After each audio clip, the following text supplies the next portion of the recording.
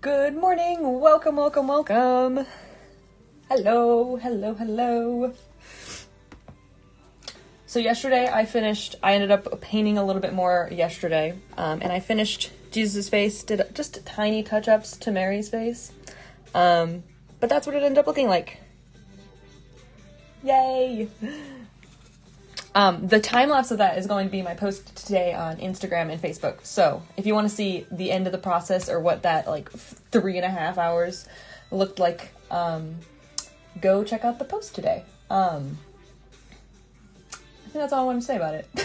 Oh, I did it because I ended up only painting for 30 to 40 minutes. And I was like, that's not going to be a good stream. I don't want to just start streaming and then end right away. So I decided to get this one prepped. This is the Annunciation by Philippe de Champaigne. Yes, he's French. From the 1600s. And the whole painting itself is very large. And you got the angel, you have the Holy Spirit coming in, all these different things. And zooming in just on Mary's face, it's making me think more about the Annunciation and kind of delving deeper. Which is something I didn't really think about when I was just finding good, essentially, portraits of Mary to do as master copies. Just grabbing another guy. Is how, these famous paintings, they, you can sit and, I don't know what I'm trying to say. Zooming in on Mary's face within these greater context paintings can, draw you in more into the actual scene. So yeah, she's hearing the angel Gabriel saying you're going to be the mother of God. There you have it. So I'm just setting up the palette. I threw the extra paint from last night or yesterday on to the palette, onto this little piece of tracing paper. This is not going to be enough of this brown. It's the burnt umber. Usually burnt umber and raw umber get tacky. Yeah, that's not going to be good for today. But the cadmiums, the alizarin, the ultramarine are usually good for even multiple days. So, good morning. If you want to say hi in the chat, say hi and I'll say hi back. So those 5 colors are good. And then I'm going to grab raw umber. And whenever I'm setting up the palette, I always just put a little bit down and then mush it around in case there's any. Oh, there's also a giant little crusty right there. Ugh, don't want that. But just kind of mush it around in case there's any oil that came out of the tube that wasn't mixed in. So I put it, see, like that. It just splattered everywhere. That probably is fine.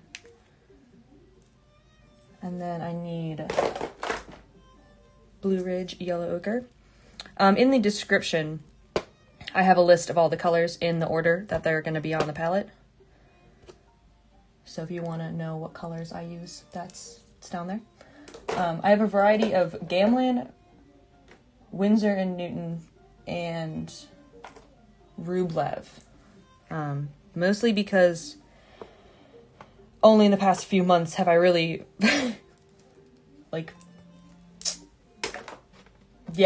learned more about professional oil paints. I used to just paint with the Hobby Lobby brand because it was super cheap and I was just practicing and seeing if I liked oil paints. But recently been researching more, and Gamlin was the first one that I was like, okay, that's the first next step between student and professional. And Gamlin's really nice. It's similar to Winsor and Newton. They're kind of on the same par, except Gamlin's a little bit cheaper. But then I was introduced to Rublev, and Rublev, I was talking about this a little bit yesterday, but it was almost at the end. So, Rublev doesn't add any, there was some brown on that. Okay, just kind of wipe that up and wipe that off. Rublev doesn't add any extra, anything extra to their oil paints besides the oil medium and the pigment, which makes it as accurate to what the masters would have used through the ages. And right, it was only like with the Industrial Revolution that we started having man-made products that we would add to the paints. And they don't last well. It's not really that good to use them if you want your painting to last like hundreds of years. Because some of the paints of these old masters, when they're done, some ways they're very archival, some ways they're very not archival, and we're kind of seeing what makes something more archival versus not. Yeah. Lots of little things. One of the things that helps is doing it, painting on panels instead of on stretched canvas. Oh my goodness. Okay, I'm trying to wipe and I'm just getting more paint everywhere.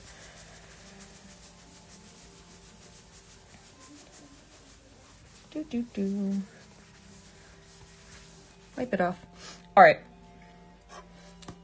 I will mix again up like I did yesterday. Can you see that? Perfect. All right, so for faces, I get 3 pools of white. Is that going to be in? Oh, I just knocked that over.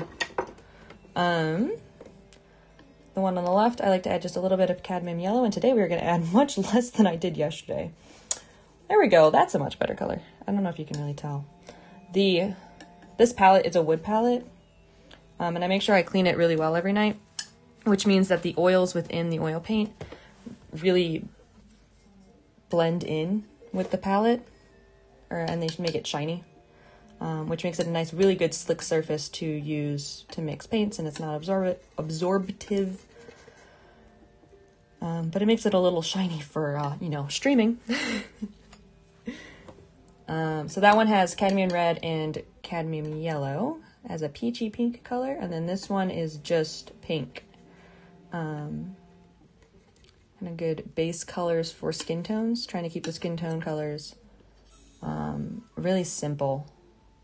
So if I start with just these colors versus making some sort of complicated mix, these are really good. I think, oh my goodness. In my mind, I was supposed to make that lighter, and then I just made it just horrendously darker. Okay, that's fine. I'm actually going to leave it. It's fine. Like I said, it's simple mixes, but it's also just getting getting a new pool of paint. It's not that important to be super accurate with these in the beginning. But I'm going to grab a little bit of that for the peachy pink color, and then a bit of yellow. The cadmiums, they are very strong. This white paint is not strong. In fact, when I first started doing oil paints, or not when I first started getting better oil paints and going out of the student brands and into the professional brands, the first ones I got was a white. And that difference to have a white that has that punch and is not super weak and just get destroyed by any color you put in it was a game changer. That's when I was like, I really like oil paints. When you can mix colors together and not just immediately lose everything. All that, you know, you can put the slightest bit of one color in and then just absolutely destroy the color. It's like, it's frustrating. So getting that white was really good. So this is a cadmium red plus yellow ochre, which I really like as sort of an intermediate skin tone that doesn't have any white. So it's a little bit better for the shadows. I want this one to be a bit more red. I also put this a little bit far over. I don't usually put it all over here. That was see, and then I put too much right there.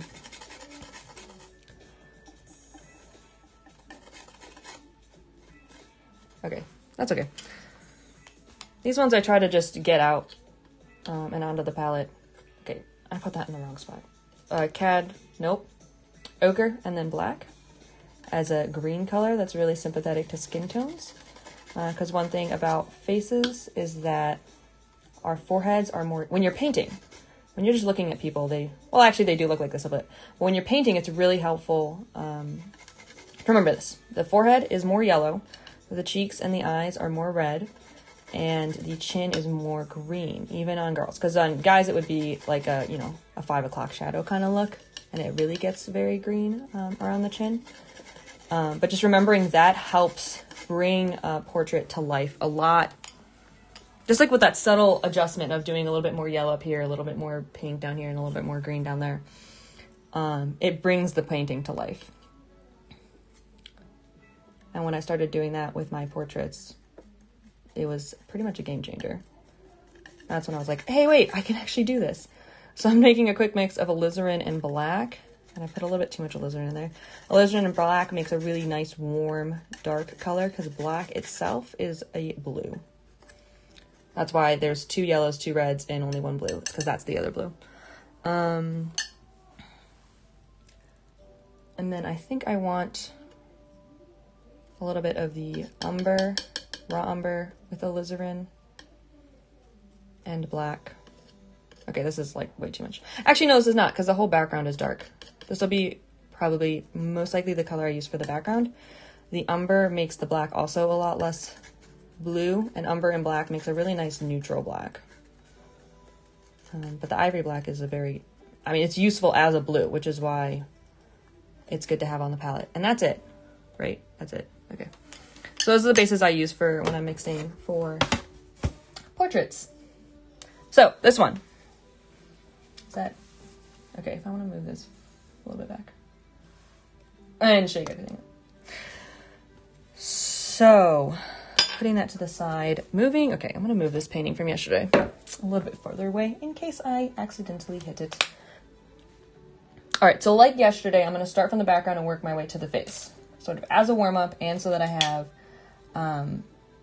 all of the darker colors around, because her face is very light, but it's not pure white. It's actually even, I was going to say it's less white than the one from yesterday. It definitely has more shadows.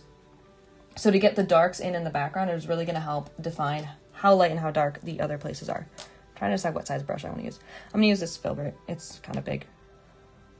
It's on the big side. Actually, it might be, no, I have it's a size 10 from Ebony Splendor. I really like these brushes a lot. They're from, by Creative Mark, the Ebony Splendor ones. They're at Jerry's Artorama. I've never seen them in stores. I've only ever seen them there. But they're really nice with oils. I think they're said to be watercolor brushes or like acrylic brushes because they're pretty soft. But they're nice. Like, they're not super stiff. They have good spring, as the artists say. I find less so with the bigger brushes. They're a little bit more unruly when it's big. They're a little too soft. But the small brushes, it's like the perfect amount of bend and snap. And they hold a good amount of paint. And I keep hitting the camera with the brush. So this is the color I was just saying. It's alizarin, umber, and black. And I think I'm going to add a little bit more black. Oh no, I kind of feel a sneeze coming on. I think it's going away though. Okay. So this is going to be a really fun one. Because the entirety of Mary's head, so she has dark brown hair in this painting. And the entirety of her head is kind of coming out of this black background, which is really, it's emblematic of the style of the time, or like the style of the time. What am I trying to say? This is popular to do. I'm now blanking on what the technique is called when you have a really dark black background and the people come out of it. Like Caravaggio does that a lot. I think it's kind of like a 1600s kind of thing. I did not take art history. So I'm kind of sad I never took art history. So part of why this has been really fun to do master copies is I'm actually learning art history a bit, which is something that now fascinates me. But high school me was like, I'm too cool for art history. I just want to paint.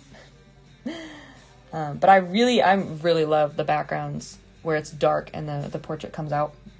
Though the Annunciation is not this dark in the background in the entire painting. It's just this one section. And it is to add emphasis to Mary's face. And that like the Holy Spirit's light is shining on her. So her hair is super dark, and to make it look more like her hair, I'm going to add more of the umber. And I'm going to add a little bit of the burnt umber. And I'm a little bit regretting not adding a new pool of paint. It's a little bit sticky. Well, that's warm. I'm going to leave it though, and then I can paint in some darker colors later on. I'm trying to remember what lines I was drawing.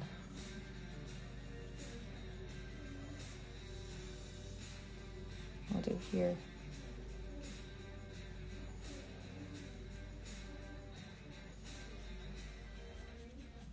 Yeah, it's kind of light. It looks very dark in the camera. Oh, it looks a little bit. You can see the brown.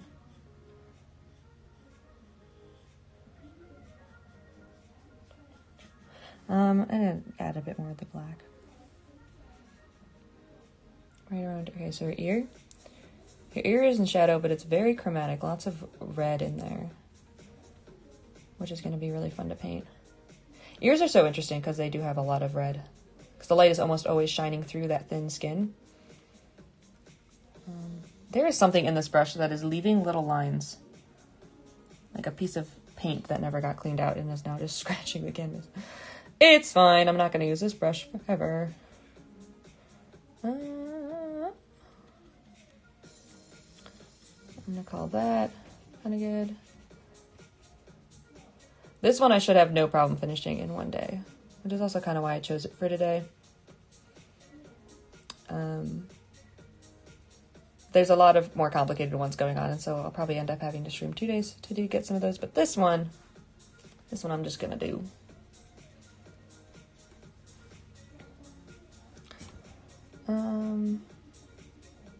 Look at the glow right around her face. This painting does remind me a lot of Caravaggio. He did the Call of St. Matthew and the Inspiration of St. Matthew. Which if you saw the paintings, you'd be like, oh, of course, that's like the most amazing. You would know it. Most likely. There.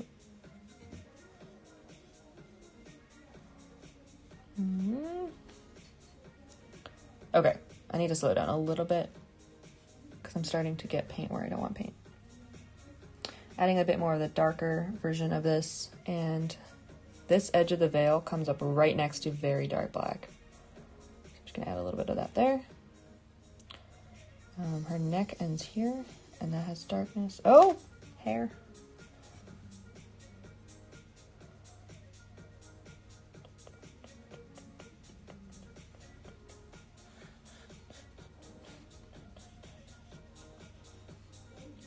I think that's everywhere that there's really a lot of dark.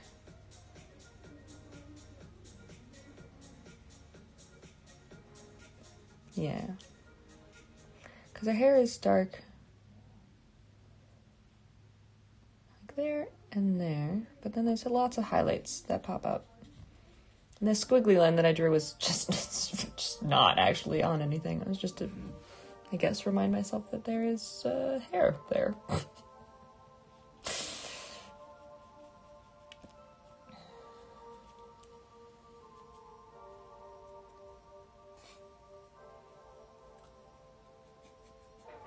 Ooh.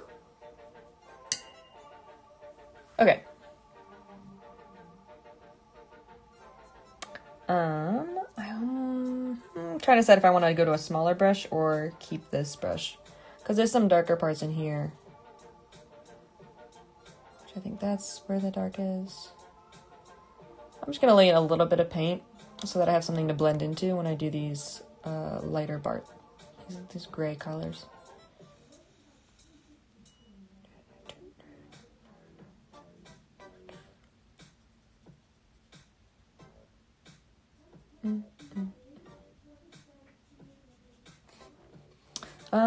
And then I can add in, no, I'm gonna get a new brush now. And I'm gonna do another filbert. Filberts are good to push paint around. Just kind of reshaping the brush. I wanna get this kind of auburn hair color, which I am gonna do as burnt. Okay, actually, okay, no. We're getting rid of this burnt umber. It is too squishy. Overnight, so I put it in on that little piece of paper you saw at the beginning, and then I put it in a box and just limit the amount of oxygen it gets because oil paints oxidize. Now I can't find my... Where's my burnt umber? Did I actually lose my burnt umber? I couldn't find it yesterday either. Well, it's a good thing I have another tube. I definitely did not finish that tube, though. How strange. Okay, well, that's a thing to remember to get tomorrow. Okay. This one's also with Rublev.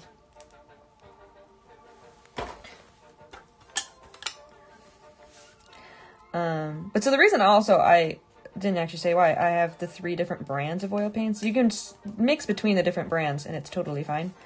Unless you're extremely concerned about the archivalness, like I was saying, and you want only oil paints that don't have anything but oil and pigment, then you would only want to have Rublev. But, you know, first off, these are like practices, and it's fine to mix. But, you know, you spend money buying the oil paints, might as well just use them. So that's why I have 3 different brands. As time goes on, I'm gonna just buy Rublev, I think. Their paints are also, they're so silky and smooth. Like this, you can't even tell. But the paints that come out of I have a Winsor & Newton, I think, of the burnt umber that I was using earlier. Or that's the tube I can't find. And it's kind of chalky, kind of grainy. Which was also the problem with every other yellow ochre that I've ever used is very grainy, but Rublev's yellow ochre is just amazing. Absolutely amazing. Okay, I'm trying to figure out what color her hair is, and I'm struggling. I'm adding the umbers, yellow ochre, using this red and yellow ochre mix. This is like not a bad highlight color, but it is, actually, it's not the worst. I'm going to add it a little bit on where the edges are between the shadows and the highlights of her hair. And I'm not going to use it as the highlight around the edge of her face, because I think it needs to be a little bit more red. It's a little bit light. So it's a little bit light, so I think I want to add the ochre and black mix to tone it down. More of the burnt umber. And then I think I want to add cadmium yellow to really punch up the yellow, because the yellow ochre, okay, that was way too much. The yellow ochre is a little bit too orangey.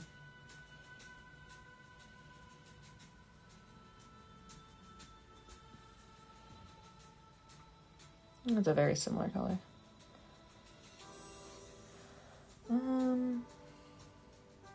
Okay, don't want to put it down here.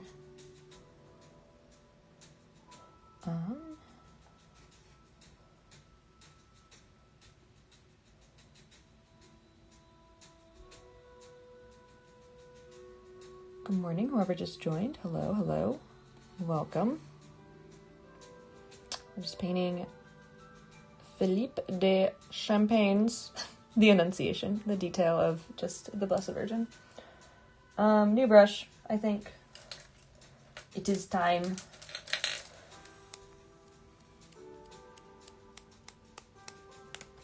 Trying to figure out what color her hair is. Burnt umber, cadmium red. Let's make a little puddle of that. This is the color I really like, that I probably should start using or making as part of the setup of my palette. It makes this lovely maroon color.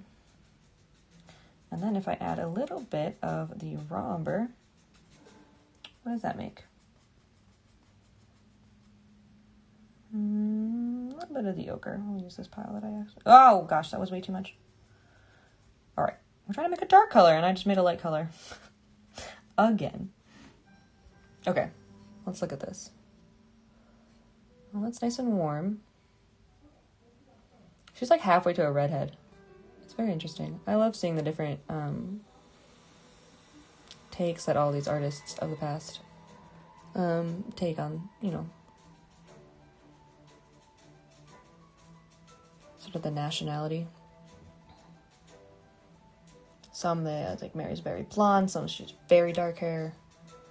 And then of course with like the different apparitions you have like Our Lady of Louvain and Our Lady of Kehipo, if my dyslexia doesn't tell me wrong. I mess up the letters a bit on that one. But that's an African apparition. And then versus like Our Lady of Guadalupe. But for whatever reason, Philippe said that semi-redhead. Love it.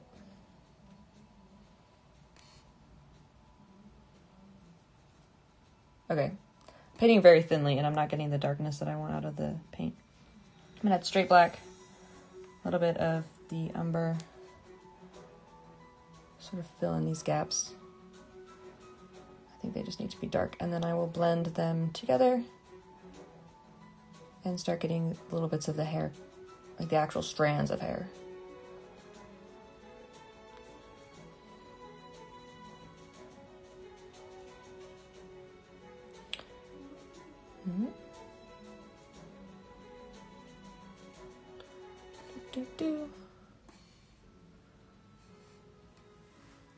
Grab my black brush again.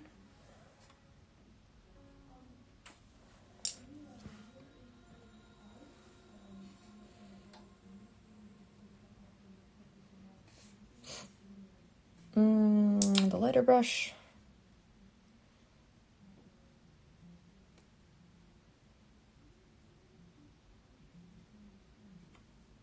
Okay, and then there's a really like bright highlight that I think I need to add white to. I haven't added any white to her hair yet at all. I've been lightening with ochre mostly, but I will need to put some white in eventually. I try to avoid adding white, especially to shadow areas, because it helps keep the shadows in the shadow. But also adding white, it really changes the color. So if I have to mix and blend an edge together, having white on one side and something very close to black on the other it like messes your colors up. So I avoid white for as long as I can. Grabbing some dark.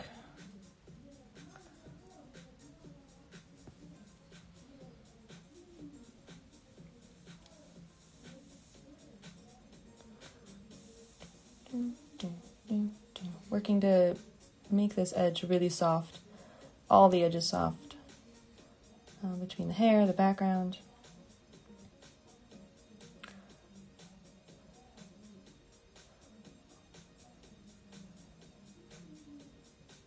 It is almost time to switch to a round brush, I think. But I'm going to use the filbert for a little bit longer. The filbert, once there's enough paint on the canvas, the filbert leaves little crescent shapes that are they're just annoying. There's a little bit more black in here, a little bit in here.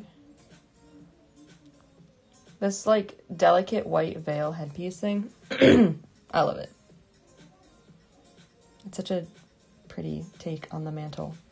The mantle is like when it has it's a thick piece of fabric, and then the veil. Actually, mantles are usually the one, it goes like all the way down. It's like a cape with a hat. No, it's just like a long veil. You don't know what I'm saying anymore. But a veil would be something thin that goes like shoulder length kind of thing. And usually she'll have both. Mary's usually depicted with both a mantle and a veil, but in this one she's not. I'm just making white, a little bit of the yellow white, and a little bit of black. I like the yellow white a lot. Usually using straight white looks very... It's like it's too bright and too blue. Even this is a little bit too blue, but the veil is a more blue color. Not that bright though, that is so bright. Adding more black.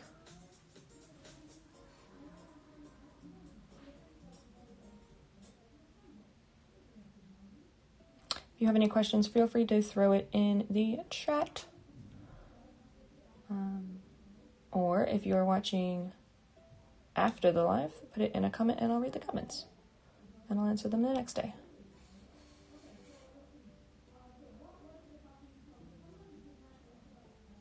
Also, while you're down there, check if you're subscribed.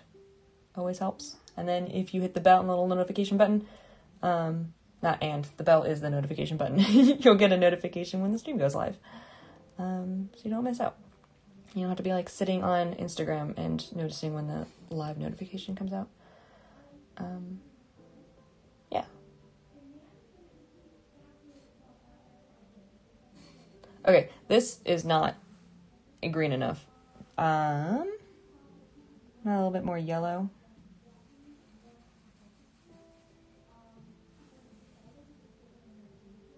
Oh yeah, that's better.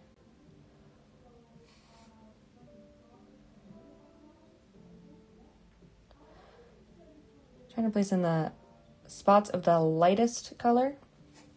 And I already did the darkest color. And then everything in between, I'm gonna semi-blend them together. But I'm trying to just establish where's the highlights, where are the shadows.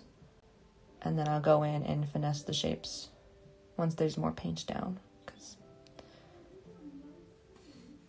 I'm trying to do that while the paint is not covering the canvas.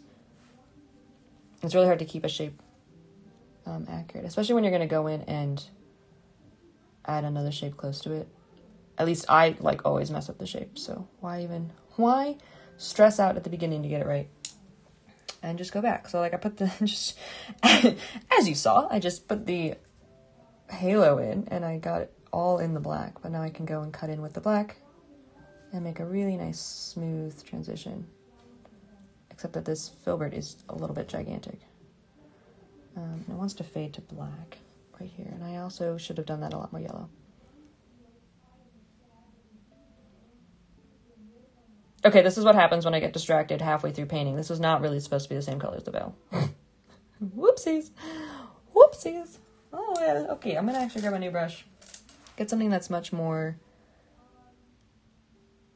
No, I'm gonna table the halo because I need that light a little bit as highlights everywhere else. But I want to work the veil a bit more, so I'm gonna grab the veil brush again. And this actually, okay, this line that I just painted looks like it was painted on top when it was dry, because it's a little bit sketchy, not blended. But today it shall be blended. Okay.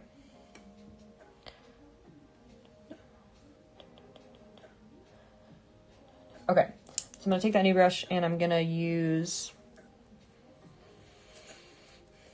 So there's already some lighter-ish browns in there. I think I'm going to go with the black as my intermediate. I'm going to start calling it the glue.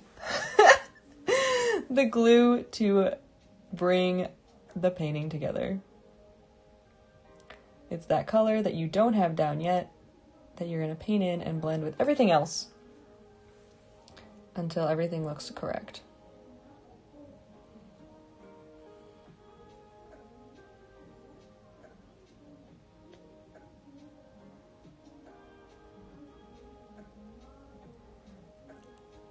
Okay.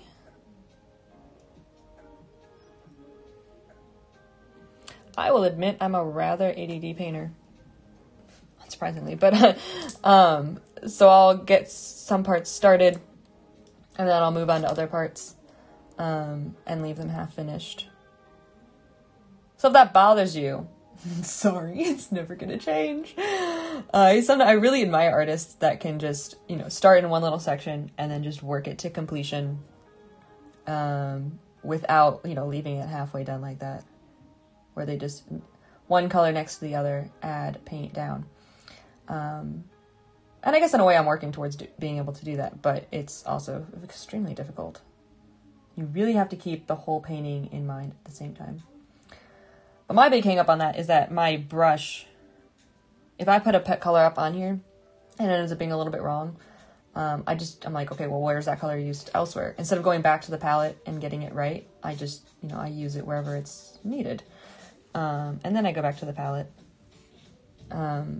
Or if I'm about to move on and I need to change colors, it's like, well, where else is this color used? So then I do that. I think that's helpful to keep the brush management in check a little bit better. So instead of trying to add a million colors to one brush, I'm adding a color, and then if it works somewhere in the painting, I'm using it. And then I'll grab a new brush if I really need to change the color up. Okay, now I'm trying to find the actual shape of these highlights and blending it in with the black, which I should start to move over there. So that I get these medium tones, but I'm using very dark color. I'm using the background color on the brush to achieve these transitions. So I'm not mixing the color I really want. I'm mixing the color that I know that when I put it on the canvas, it's going to be the color I want as it touches the colors that are there and sort of mixes and blends a little bit there.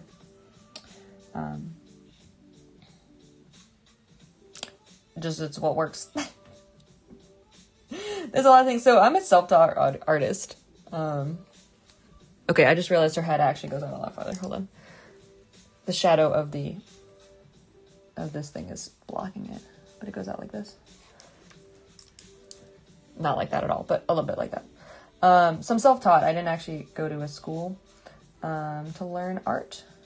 My degree, when I went to college, was for theater management and the production sides of theater,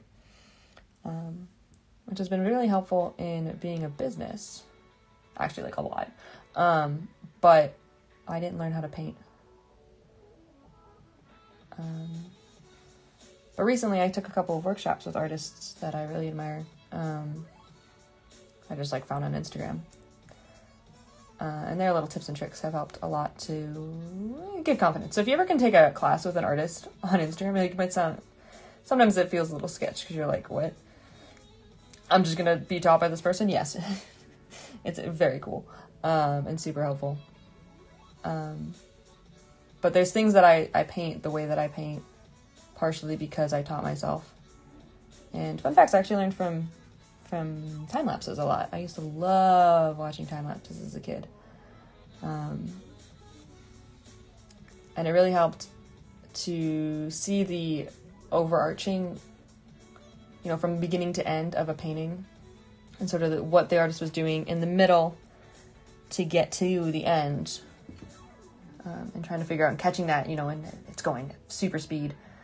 And catching it was kind of a fun, game to play. Like why do they start this way and how did that work towards the end? But as a result, I paint kind of spasmodically. Like I'm always moving my brush constantly. And I think it's because I'm swatching to the veil color. Because I watch time lapses and, if you've seen my Instagram, when you watch a time lapse, it's very fast and the brush never stops. Which has been a detriment, I think, for a while. Learning how to slow down has been very helpful. It's fun little things. Like that. That's how I got here. And why I paint this way. But learning the way that painters paint properly, or the way that they teach in schools nowadays. If you're taking a master class, not a, what is it called? Abstract class. They're not going to teach it this way, but you're supposed to do tiling, getting the right color, placing it down, and then putting the next color correctly next to it. It hurts my head.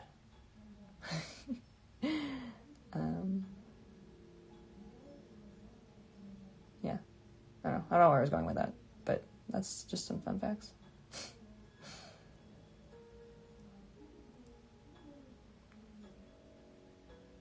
But then again, I used to hate painting wet into wet, where the paint's wet and I'm adding wet paint on top.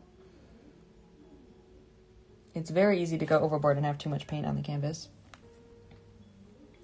But it's really good practice because you can get some beautiful transitions in when you learn how to control it. I need an actual intermediate color, I think. I'm going to grab a new brush and I'm going to grab the hair color because I see some warmer tones peeking through the veil, which mirror the tones that, I'm just going to, I can't call him de Champaigne. I don't know. That sounds weird. I'm just going to call him Philippe. Yep. Philippe added a little bit of hair color in the veil because it's sheer.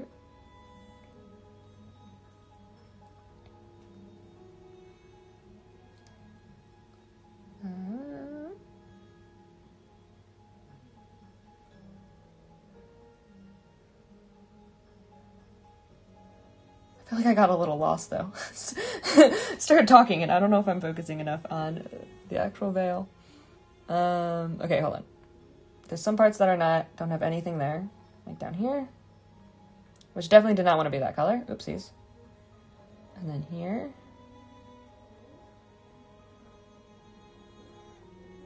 And then here. And then that shape needs to come down like that.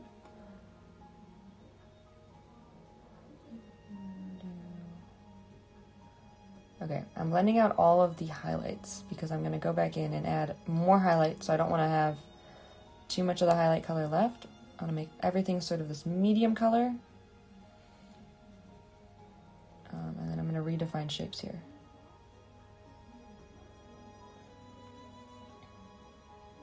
This does have white. I didn't say that earlier, or maybe I did. But we have started to add white to the painting. Okay, that doesn't really do that. This comes here and goes like that. And then since I have a little bit of this paint on my brush, I'm just going to fill in this area. And after this, everywhere that I'm painting currently will have paint on it. And then I can start blending and doing the transitions.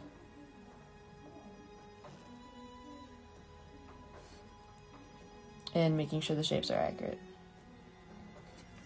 Oopsies.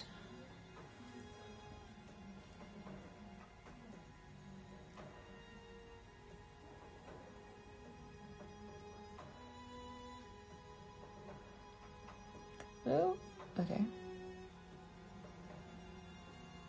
And my brush is like almost never stopped.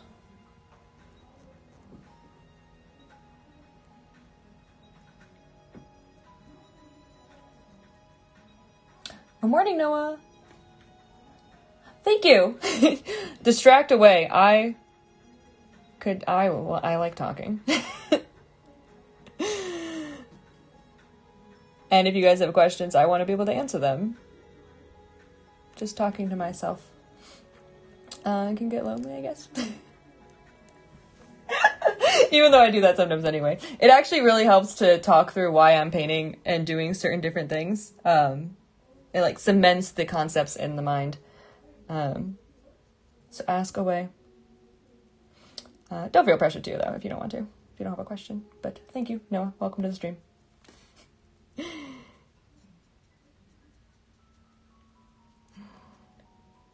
Coming down here, and then I think I'm going to stop there. Even though this is kind of veil color, it's got... Well, hold on. Where does her shoulder end? It's like right there.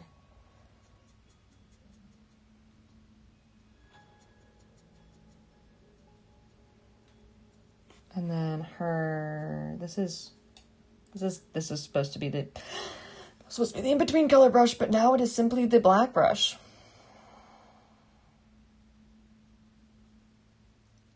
I'm gonna embrace it. I need some more black there. These colors are a bit too vibrant. I could use being in between. Good morning. You're supposed to be paying attention. I know she's teaching down there.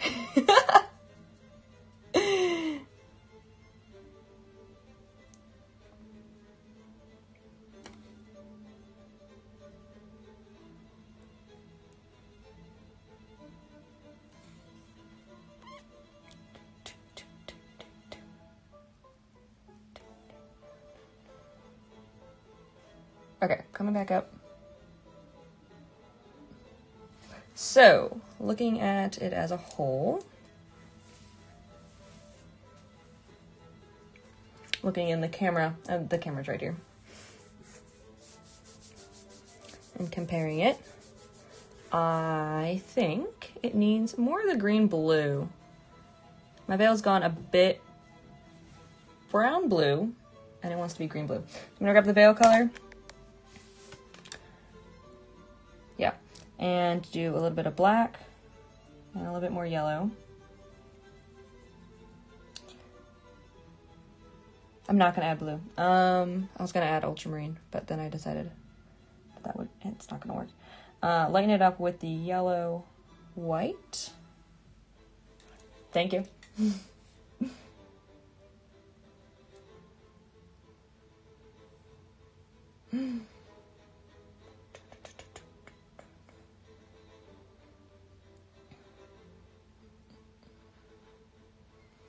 All right, going there.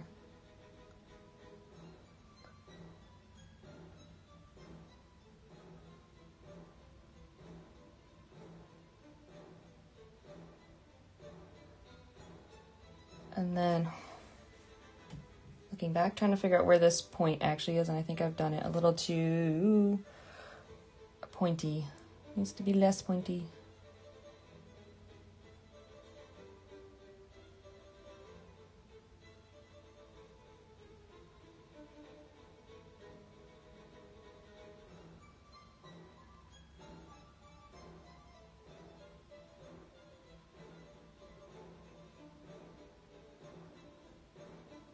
You left the meeting.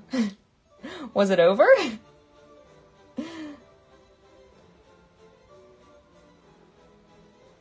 hope it was over.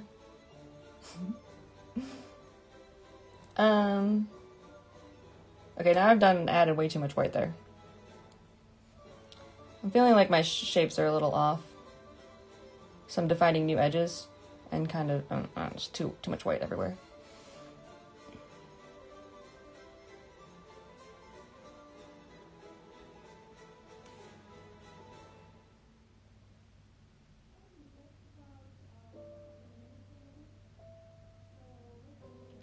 A little bit comes out and goes around.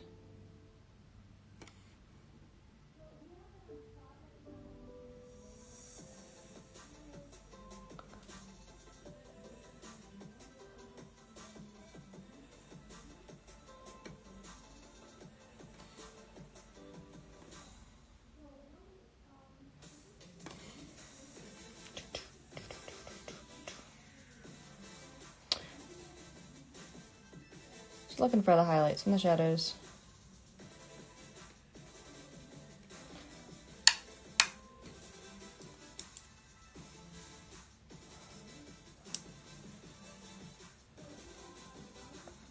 Better than you meaning like when painting? It just takes practice.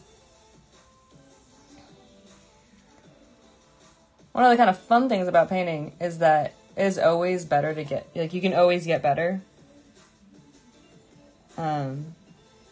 And part of, like, the more you paint, the more you see how much you need to improve, you know? But never figure. It's always just practice. If you ever struggle. Like, I used to hate painting faces. I literally, when I started doing Outpouring of Trust, I was like, I will never, you know, I'll take it as an L. I'll never paint people. Like, I'll never do the Saints or Mary, and it'll be fine. I'll just be a sacred artist doing... like the monstrances and the tabernacles, and that's really important. I mean, I like Jesus in the Eucharist, huge devotion to Jesus in the Eucharist. So it made sense. And I always liked painting architecture and sort of the still life things, but that was because that's what I practiced a lot. And noticing, like painting now faces and doing more portraiture and figurative drawing and painting, it's just like a lack of practice. That's why I didn't like painting it. So people always say, like, hands are so hard. And it's like, well, you practice doing hands? I do think hands are very hard still. But it's all just practice. Putting the hours in. It's really rewarding, too, when you, like, look back at how you were before. If you, like, I've done a couple months where I challenge myself to paint every day.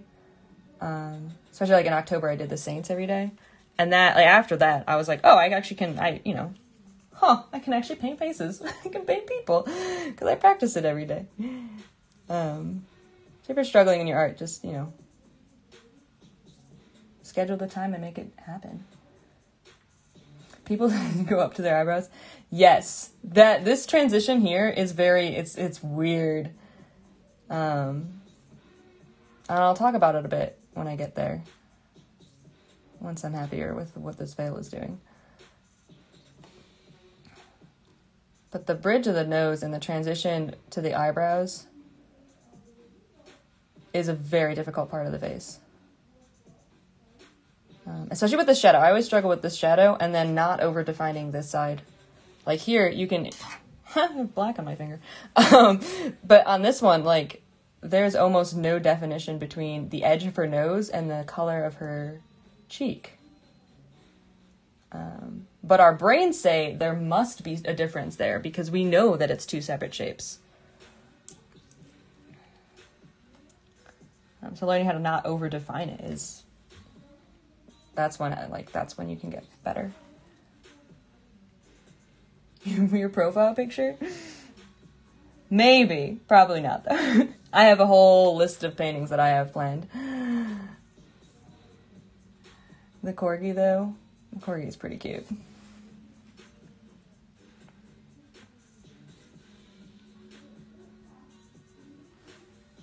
I'm adding a little bit more chromatic colors. Grabbing a little bit more of the yellow with the white. To add little notes of highlight.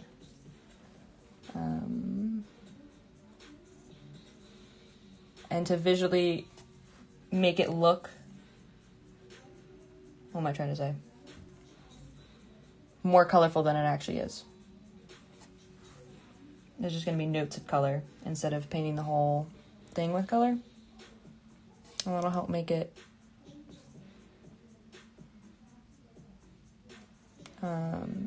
yeah, appear more colorful. I don't know. I said it and then I said it again in a slightly different way. I think this comes up a little bit farther.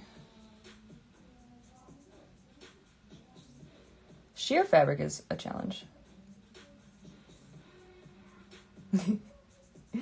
You're welcome.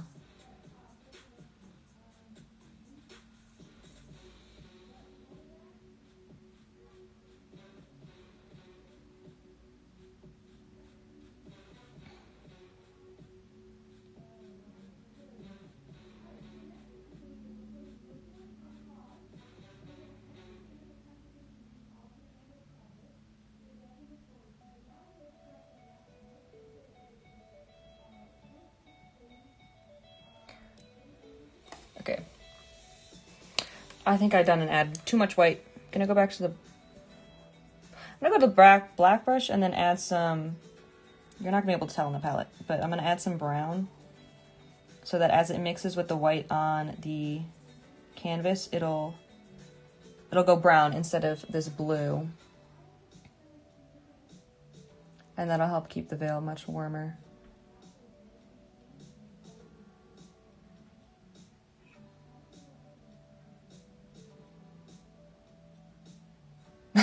And then painting the hair. Focus, focus, focus. Don't get distracted. I see a need elsewhere in the painting and I just have to go fix it.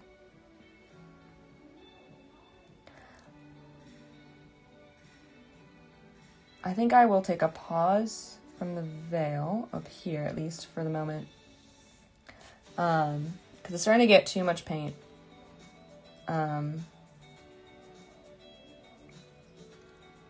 Okay, hold on. There's a dark spot right there that comes down that I got rid of. It goes like...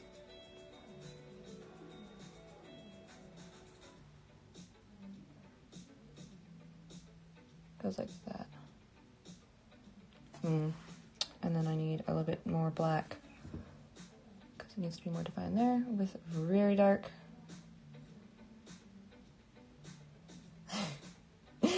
Thank you, Noah.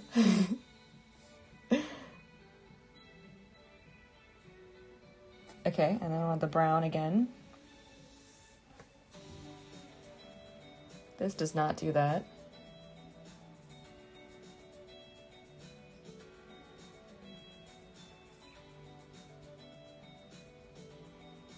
This does not do that.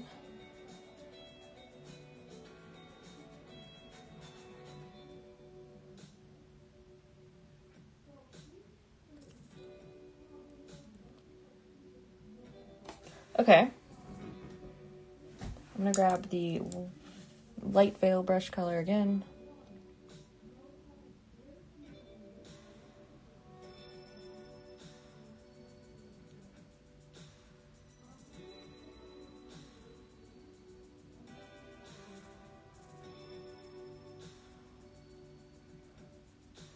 I was kind of fixing the parts that I went over and pushing it to where I want it to go.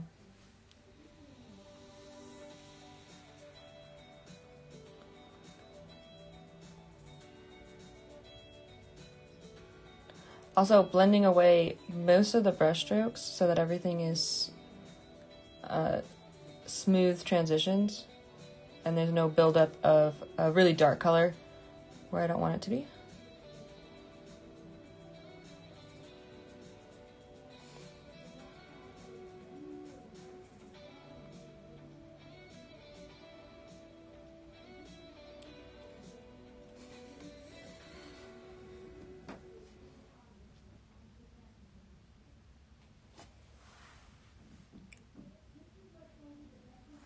white, or not white, the opposite of white, black. This shape doesn't look quite right. I keep looking at the camera in the small version of it, because it's kind of the same as either stepping back or squinting, or taking a photo. Really helpful if you like don't know what's wrong with your painting or your drawing or whatever, to take a photo of it and then look at it, you know, this small square of it, of a photo.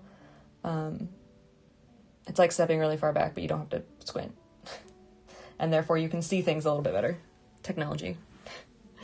But even though it's like small and I'm standing back here, you looking at the phone is really helpful to see where shapes have gone awry. Like here, this doesn't go up high enough.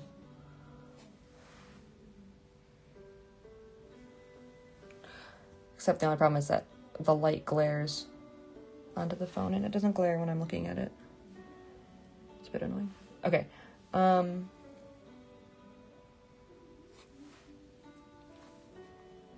Okay, I'm gonna move on to here.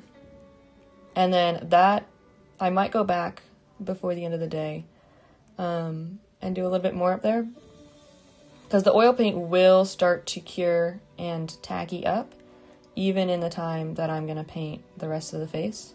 So like in 3 or 4 hours. Maybe not 4. But like 2 hours, it'll be tacky enough to do a little bit more finessing without the paint just slooshing around as it does when you get a lot on the palette. I mean the canvas. Oh, words, come on, words.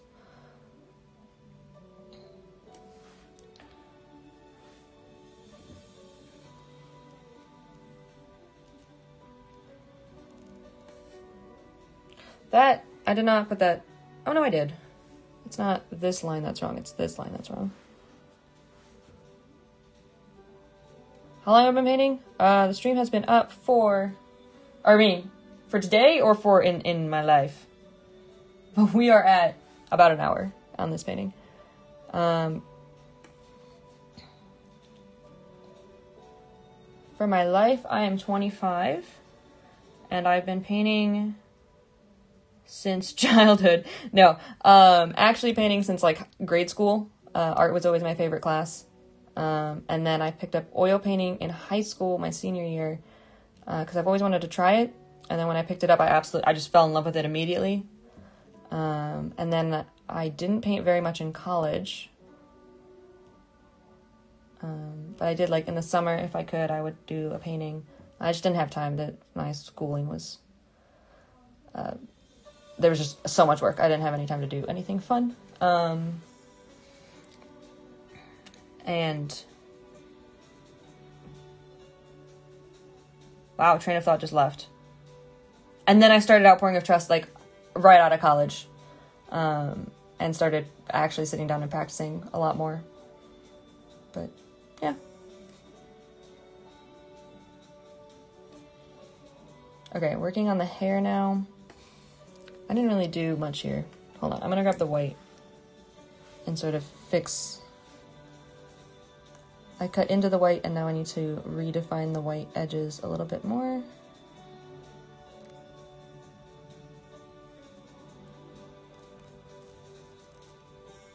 And then push that out a little bit, I think. And then this needs to go over, and then there's some in between. A little bit of a transition there.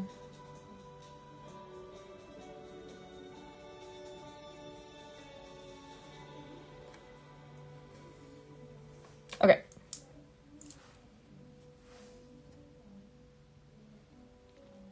Working on the hair. I'm finding the dark shapes first.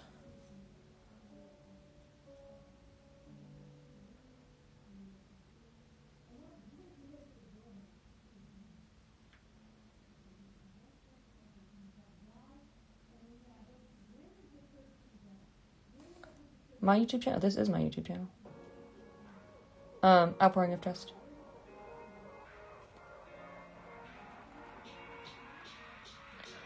Well, I just started last Friday.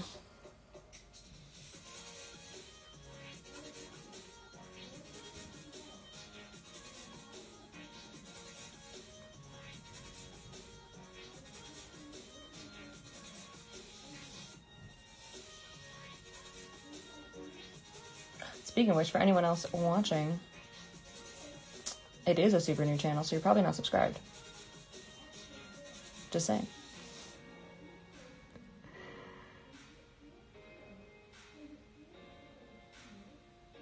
Okay. I need a new brush. You know, highlights on our hair are very similar to the veil, but I think they're much more yellow. So I'm gonna grab some of this yellow, add a little bit more yellow, and then tone it down with some of the ochre red, and see what that looks like. This is gonna be so bright. Yeah, okay, that's kind of too bright. That is too bright. I'm gonna mix it in with the veil color, because that currently is a little bit darker. I'm gonna add a little bit of the ochre and black. No, I don't want that. I don't want that at all. I want cad red. Needs to be warmer. And I'm gonna add a little bit of the burnt umber.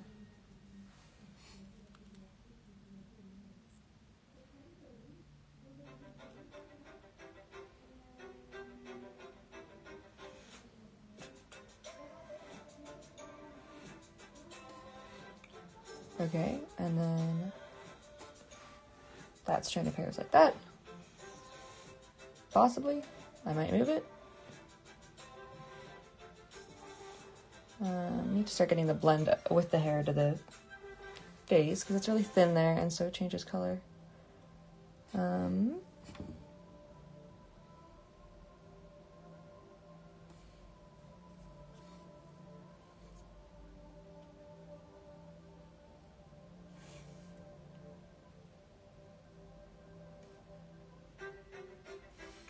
This color, is this a good color for here? Yeah, it's not bad. Empty my brush over there. Also, I don't know what I was doing here. What are you doing?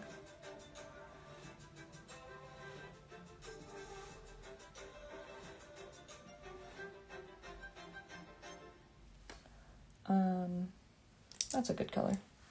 Try to keep the brushes organized so that each brush has its color that it will be, and then not adding in other colors to keep it pure, and then also so that all the brushes don't just become mucky brown.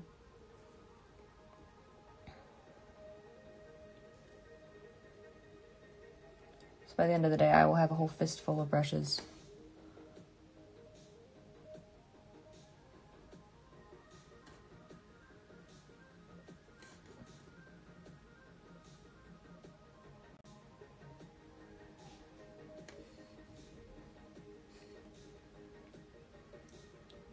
Okay, I want to get all of the hair done and then I can move on to her face. And I think I'll do the little bit of the dress that you can see last.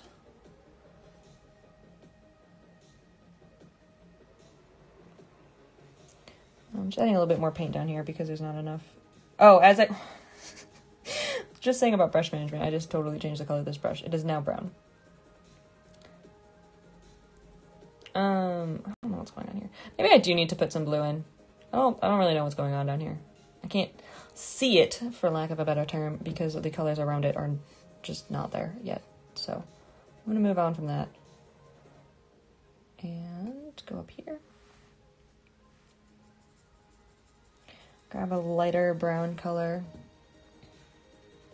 Add in this wispy, this wispy.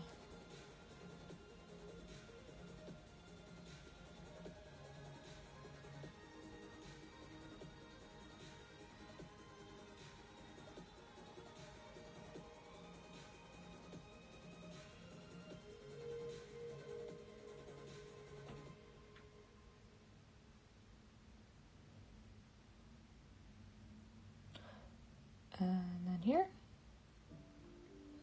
there's a highlight hair. That's going to be too dark, but I once again need the face color to get it right. So I'm not going to worry about it.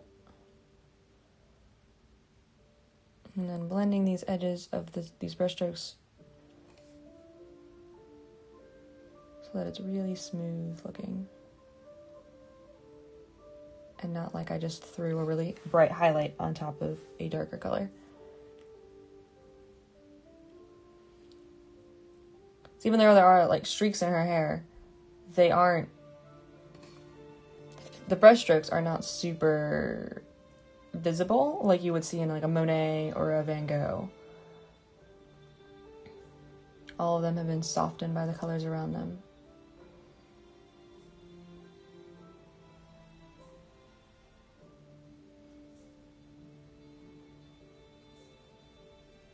Okay, and then up here, there's a little bit of a graying, which might be the scan, but I'm embracing it.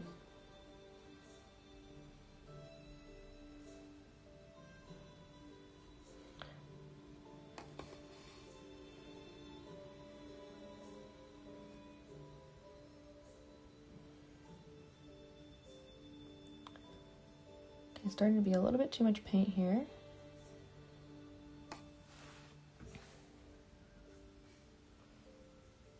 Okay, let's move on to the face. Okay, well, hold on.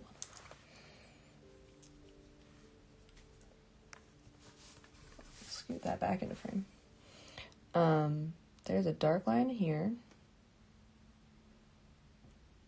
And it creates different curls of hair. I need to get that song out of the playlist.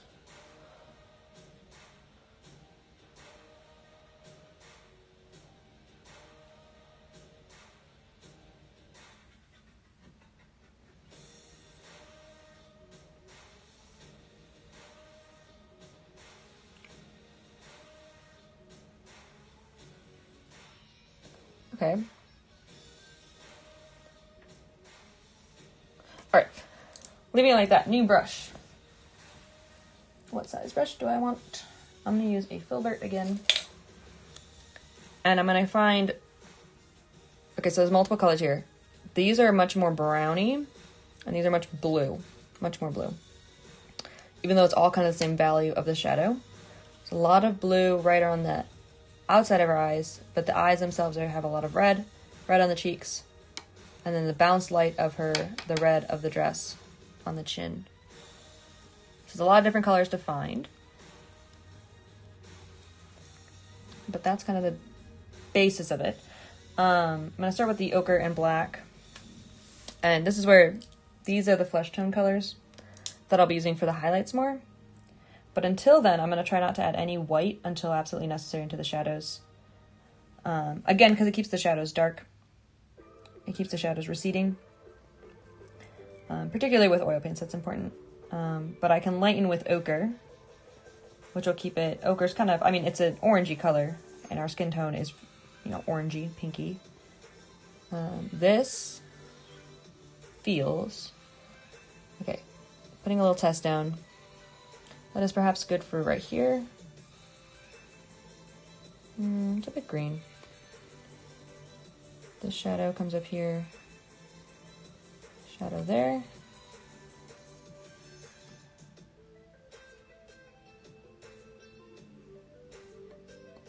Okay, it needs to be more burnt umber.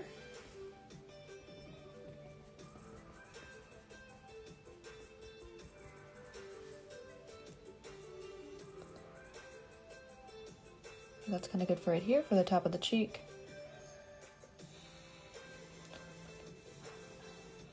Oh, that was too thin. I didn't get any paint off that. I'm going to grab a little bit of this burnt umber red mix. Bring it over. And that'll be good for this transition. Will it be good? I think it needs a little bit more cad red.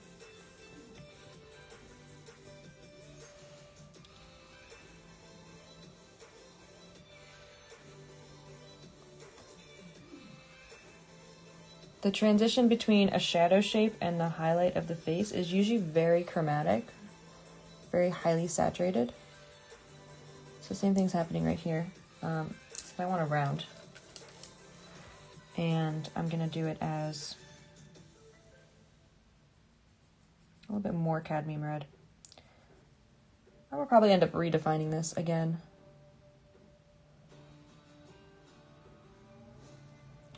But now is not a bad time to put a little bit in. back to the other brush. This is when the painting looks real fun. It starts to look very just all over the place as I place different colors down. But then it all comes together.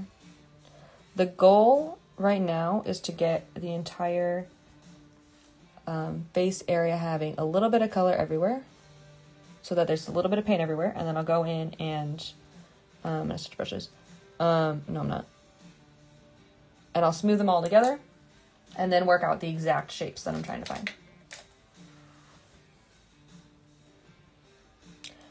find. New brush, I'm gonna start off with this ochre black again.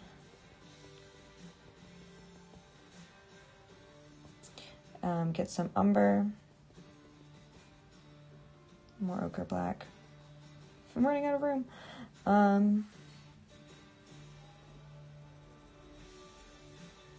It's still very green. I'm gonna add some straight black with the ochre. I'm sorry, that was the umber that I just mixed it with. Yeah, that's a good color for there. And that'll probably be a good color for up here.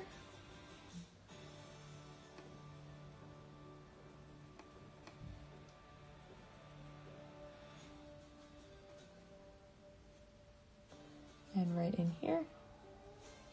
So that's a shape that I didn't really draw, but the eye goes in the socket, like pinches into the nose and creates a concave shape, which holds a shadow when the light is coming from the other direction. It's a bit too much right there.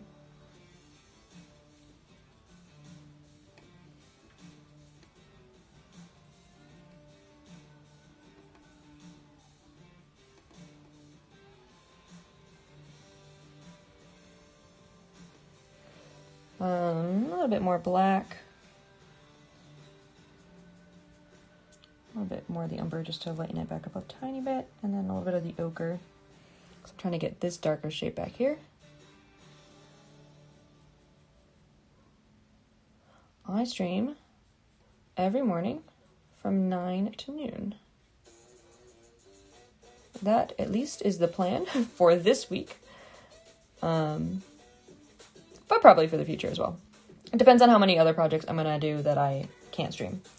For instance, I have a still life painting that I'm working on. And that one's just, I can't, like, the angle, I can't get the angle right. And the painting is bigger. But as long as I'm doing these little master copies and I have some same paintings that I want to do, those will be streamed. And I have enough paintings that I can get the week done and possibly next week. Okay, that was way too much black. I don't know why I just did that. But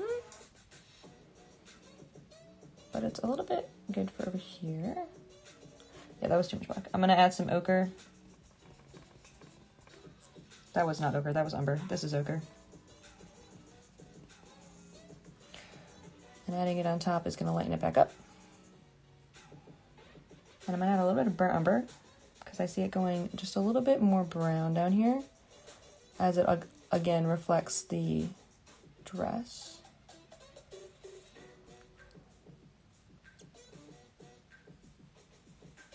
What painting? Okay, what paintings? What time of the day? Wait, what time, what day? I said that. Okay. 9 to noon every day of the week. I have a whole stack of paintings and I kind of, like last night I sat down and I just scrolled through the entire stack. And was like, this one, I want to do this one today. So more paintings, more master copies. It's kind of what it's called. Alla prima studies. So paintings that are over 100 years past the death of the painter, mostly from the Renaissance. Almost all of them are of Mary, because I have a Marian series that I'm prepping for. So I'm kind of studying what did people do in the past, as well as also learning how to actually paint faces.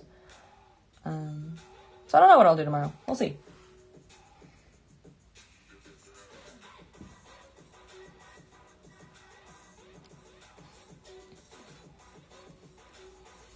Okay. I really need this gray color. Actually, this color comes down a little bit farther here.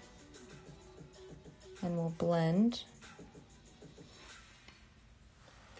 I have a warm brown. Oh, don't hit the brushes. A warm brown that I want to use for the nose. That's darker. It's not super dark. It needs to be darker. Add some umber to that. It's like umber and cadmium.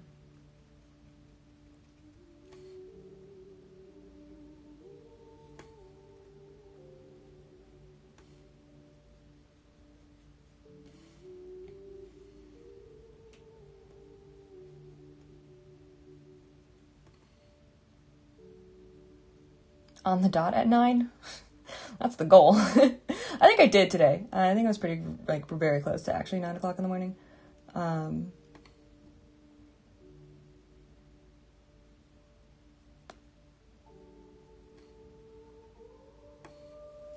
Oopsies. Yeah, as close to 9 as I can. Before I stream, I do a little bit of, like, businessy stuff.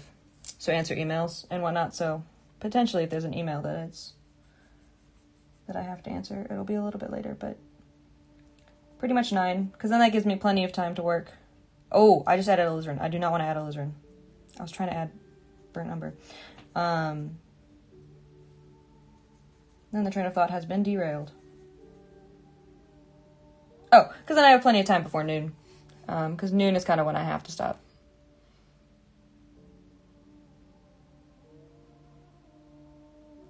This is cad red and burnt umber. And it also works pretty good for down here. As a start on the dress. And then this is kind of a lighter color. I'm going to add a bit more pink and start adding some... That needs a little bit more of the yellow. But starting to add some of the light parts. Oopsies, that I just misplaced the brush stroke right there.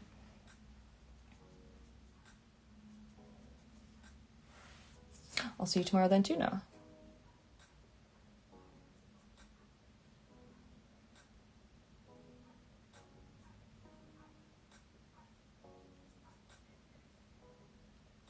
This probably wants to be a little bit more yellow.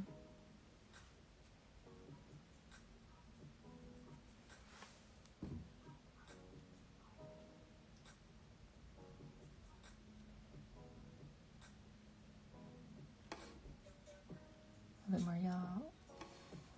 Adding the highest notes of pink that I'm seeing. Philippe did a lot of warmth right in the creases on the eye. So I'm mimicking that.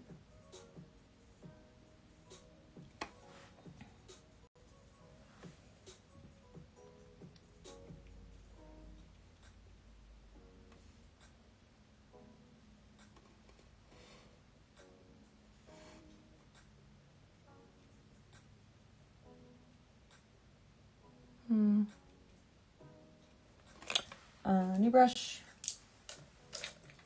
This is my favorite part of the painting. When it starts to look really, really weird.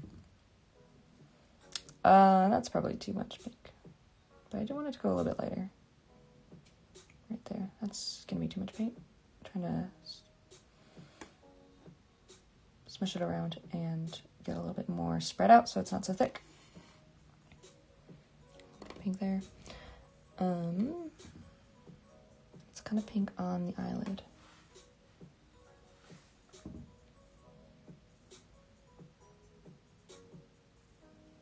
And there. And there.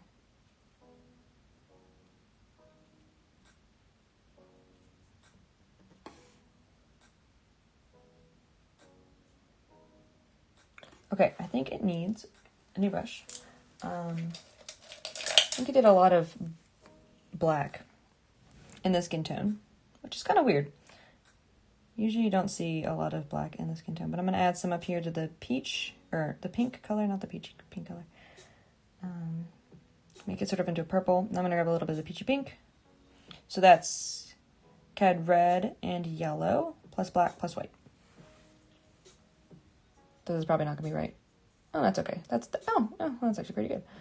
For there, this is going to be the highlight.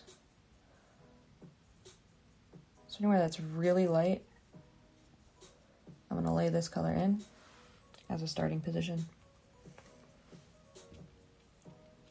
And as you can see now, even adding just these,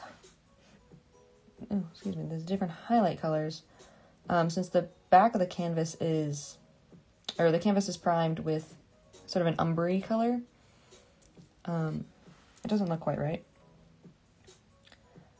But I do believe that it is a pretty close match. But that's why I'm not going to blend the colors next to it yet. I'm going to try to lay in as many colors as I can and cover the whole area, and then I can see what needs to shift and change. That actually is probably even a little bit darker. I'm going to grab some umber into the mix, a little bit more black. Now that's really dark, so I'm going to add more of the darker peachy pink and pinks. A little bit more.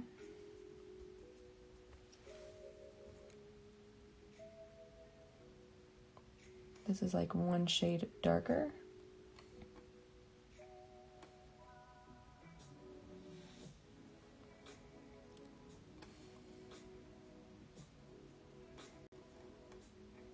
Instead of shading with a brown, it looks like he shades more with black, which is very different from the not the Carpaccio, the Bellini that I did yesterday.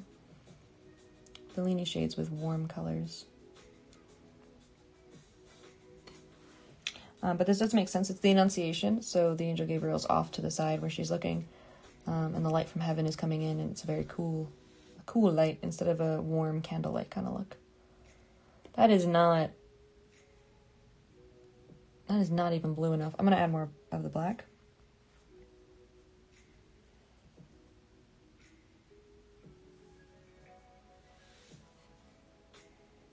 Is that it? Oh, that's closer.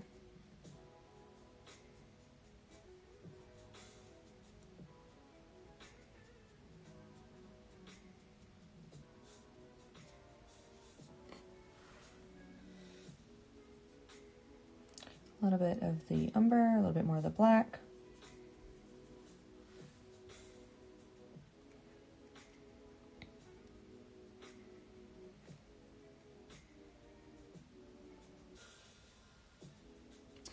I think it needs a little bit of cad yellow. I've gone a little too far away from like the, I don't know, green. Looks like you have a little bit more green in there.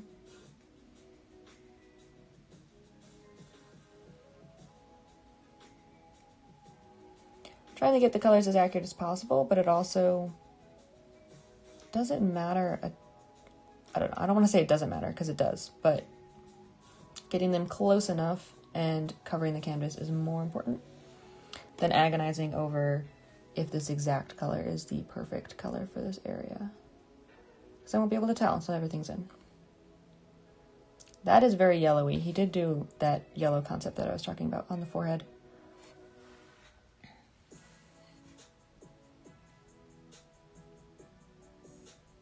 Okay, that one wants to be a bit more purple, so grabbing some more of the pink into this mix. That went too light, so it needs a bit black.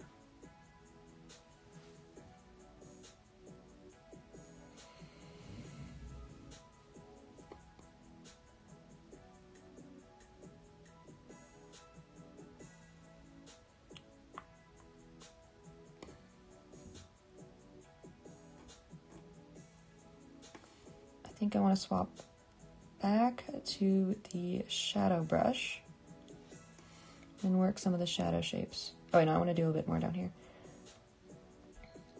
But I kind of play back and forth between the shadows and the highlights, bouncing around until I have a full idea of what colors are in the area. Then I would approach a photo the same way. It's just helpful with the master copies that Philippe de Champaigne did. Like, you know, he chose the colors. He saw that the lighting was this cooler color and he painted appropriately from there. It looks so funny now. I love this stage of the painting. This is the stage that's the scariest. Trust the process. All right, I'm going to swap back to... Oh, I don't have a brown skin tone round brush. Grab a new brush. This underneath her jaw area...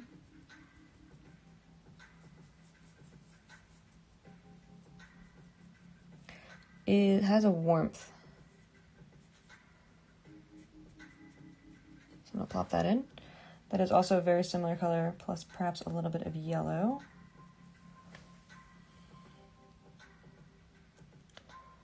As up here.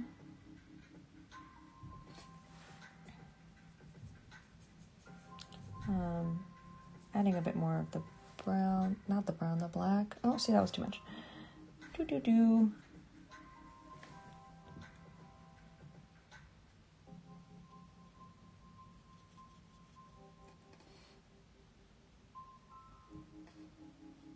Okay, that's the eyebrow, and I need to... Okay, I'm gonna grab a new brush.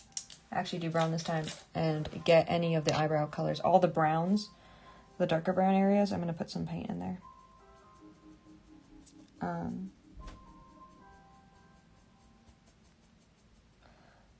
little bit of burnt umber, raw umber, with a little bit of the Cad Red ochre mix. Yellow is also a really good color to use as a lightener, but it tends to be a bit, you know, yellow.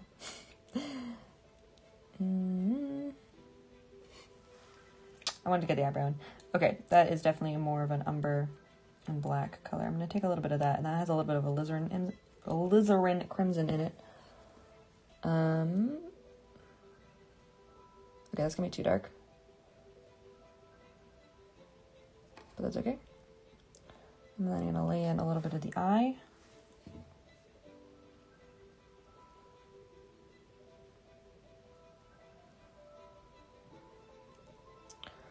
The eye has a lot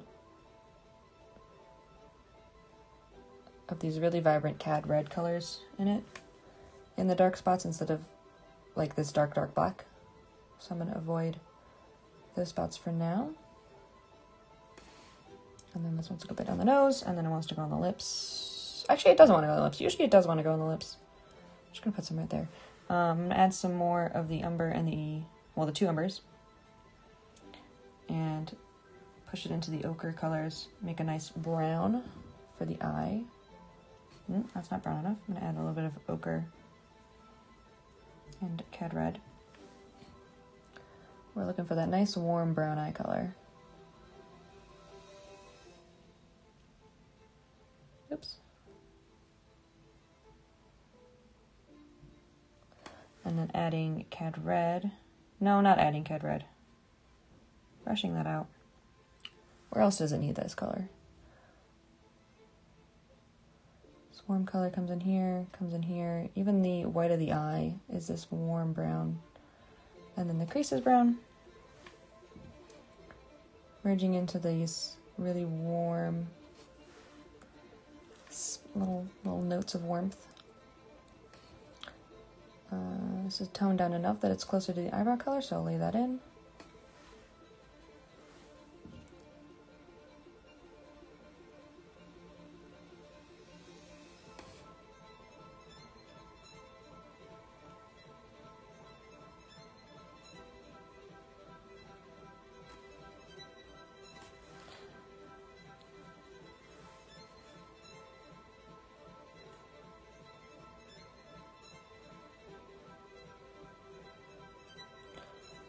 Adding some down here, right on the edge. So that's the edge. I need to, okay, it goes back here. I'm gonna ignore the ear for now because the ear has a lot of Cad Red in it. Okay, that was too big of a transition. All right, what is this in-between color here? I'm gonna go back to that bluer brush that I was using down there, and I'm gonna add some umber just into it, and that'll make it a little bit warmer, and add a little bit of the raw burnt umber to make it even warmer. See how I feel about that. That's not a bad intermediate color. Oh, it's gonna be too warm. I mean, too blue. But it's not the worst. I'm gonna lay it in a lot more areas. A little bit on the eyeball.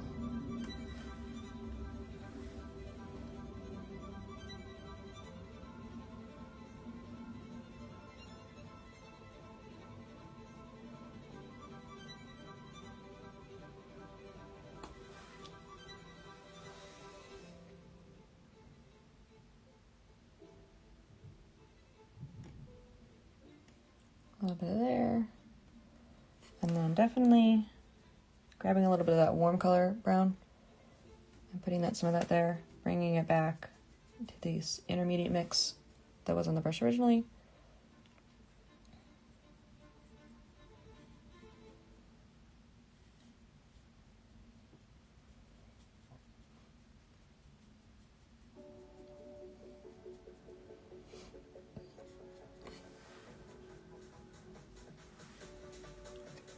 At this stage, I do tend to lose a little bit what I was planning for the intermediate color, so I just fill it in a little bit. And then I will go back in with a soft, clean brush and blend it so that there's none of the canvas comes through. I need to figure out what this light color is. A little bit of darkness down there. Where else is there darkness that I'm missing? Some up here as her forehead turns. And here I need to figure out this light color as well. This is probably too light. Should have blended in with the darker color.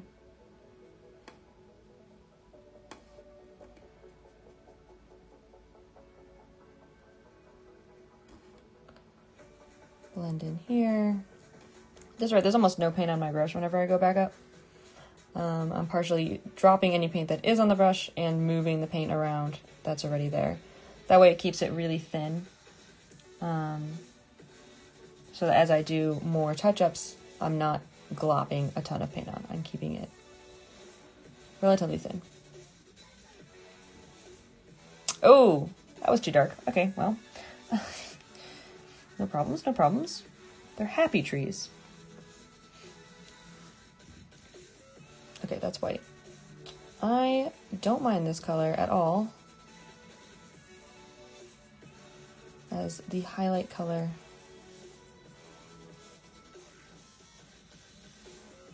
This needs a little bit of yellow for the forehead. Oh, that's not where I was mixing. I was mixing it down here.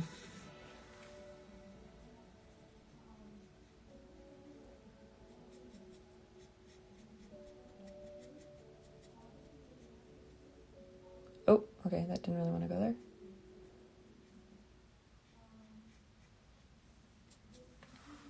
Okay, grab some more there. Go a little bit of whatever that dark color is. I think it does need to be a bit more peach or pink.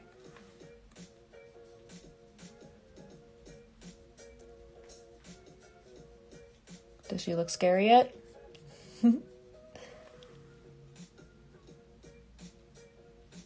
All in due time.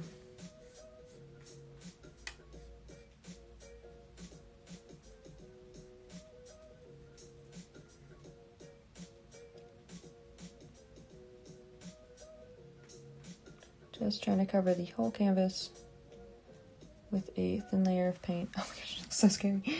Oh, well. To be fair, actually, like, this coloring of the skin is very weird. Philippe did a strange choice, but it works, right? Especially in the painting as a whole. But if you were to eyedropper some of these colors, they are very blue. Okay, I think that's good for now. I'm going to take a filbert. It actually probably isn't enough paint, but I'm kind of tired of looking at it. So I'm just going to start patting in. This brush has no paint on it.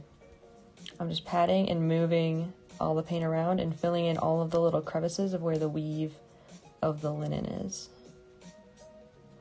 And starting with the highlights, and I'll work just the highlights, and then I'll come back and I'll work just the shadows so that I'm not getting too much paint around. And when this gets too much paint, I'm going to wipe it off.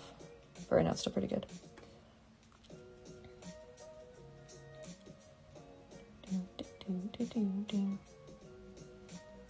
I didn't really do her lips, but that's okay.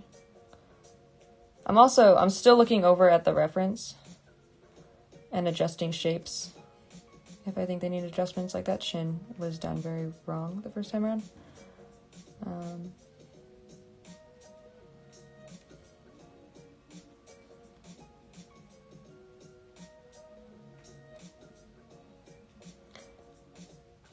Patting in a little bit there.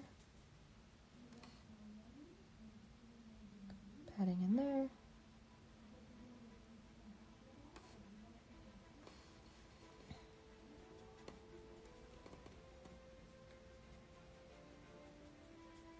Smoothing this out.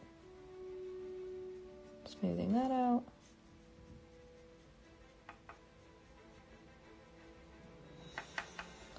Just massaging all of the paint around.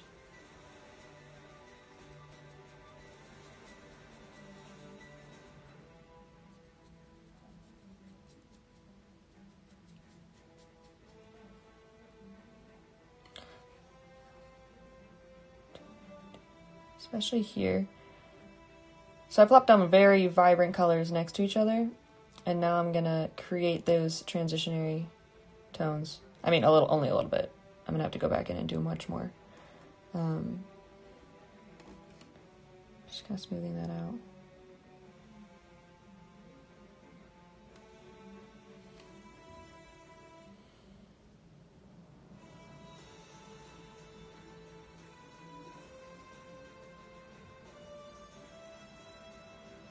This edge is starting to go all over the place. Okay, I'm gonna wipe the brush. Actually, I'm just gonna get a new brush to do the shadows. And then I can have a shadow brush and a highlight brush.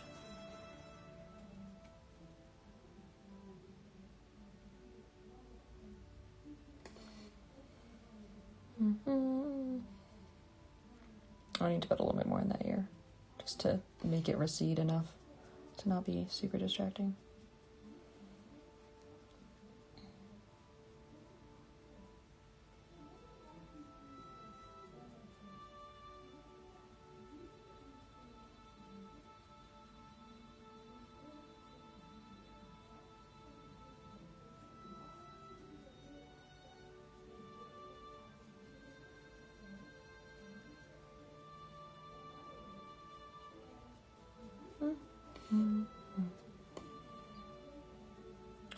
Done got a little bit too much of this lighter color on my brush, but okay, I lost that shadow.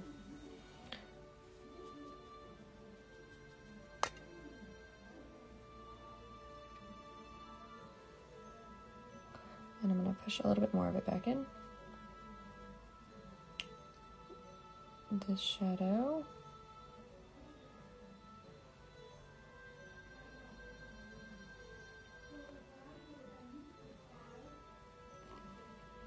Pushing up this highlight color a bit more so it's not so contrasted.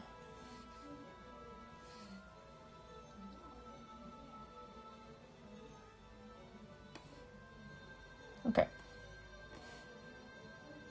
And then the nose.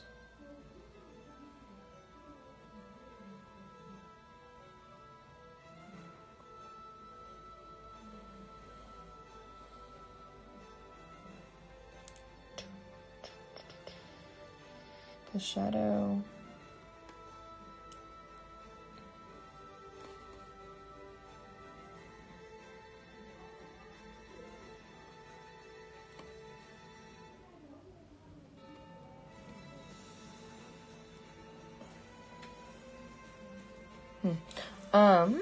Okay.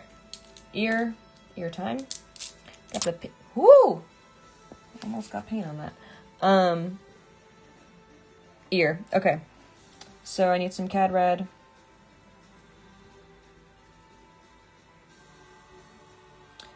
Some burnt umber.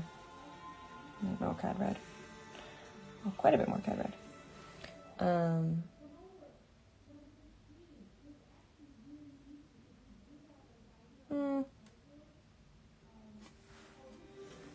This is not a bad color to start putting in here. It's a bit too light for the ear. These little crevices.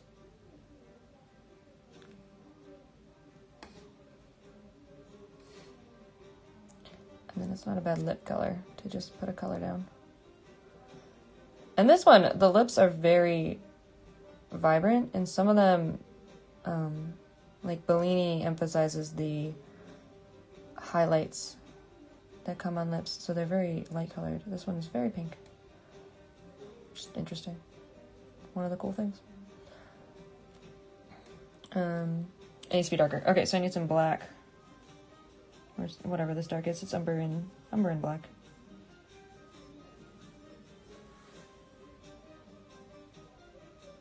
Yeah, that makes it recede a bit more. Okay. But not enough.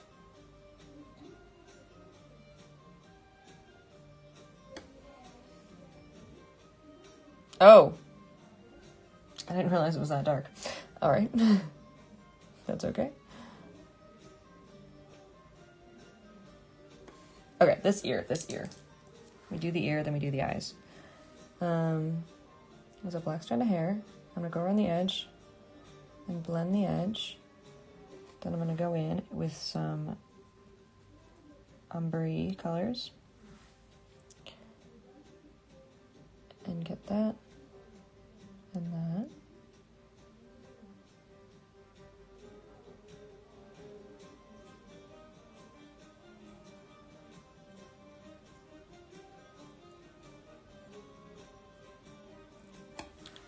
More umbery colors because the brush has now too much of the pink. There's too much paint on there. It just needs to recede.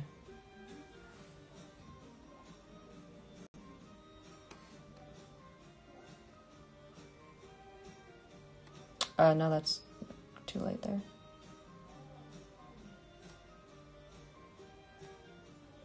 This is a good color though to pop a little bit more contrast here and here.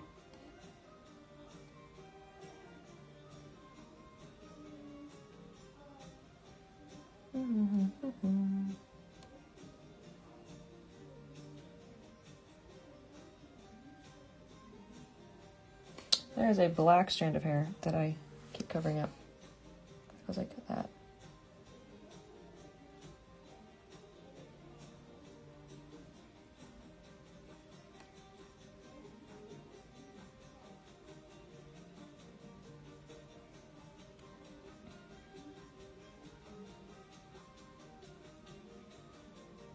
Okay, I think I lost the shape. And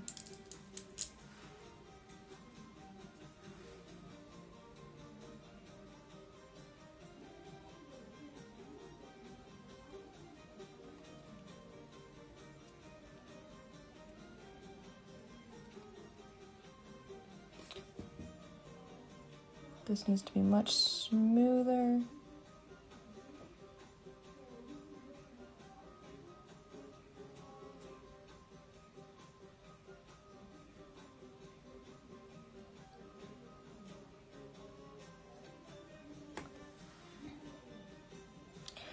Grab a little bit more cad red.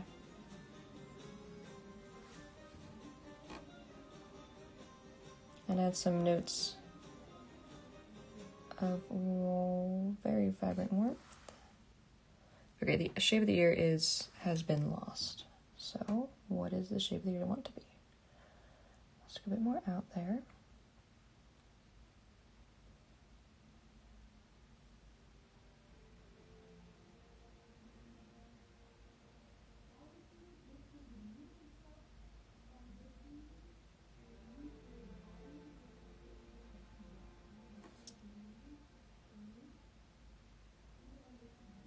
Adding a bit more cad red on that edge and up here.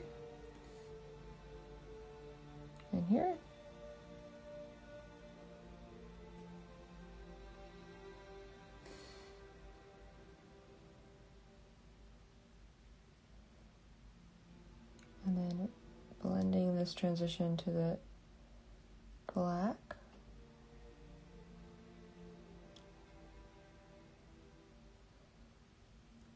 Fixing that shape a little bit. Oh, I made it too late though. No, this is the dark brush. Grab some black.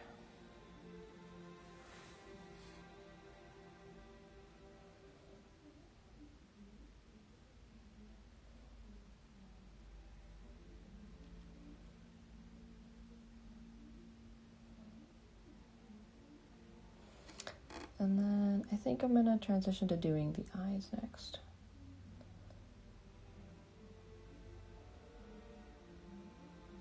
And now is where, when I really start looking for these small shapes and the small transitions. Before was just, what does that giant shadow shape look like? Where is its edges? What is its color most likely like?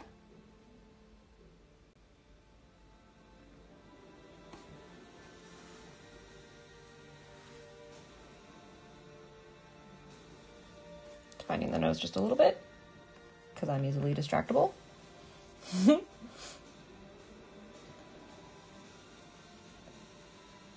edge. This edge.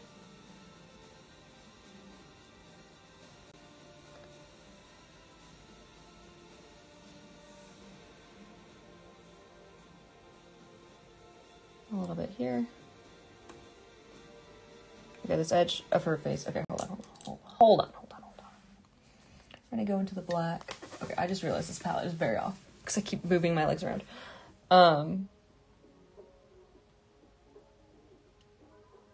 Yeah, I got a little unruly.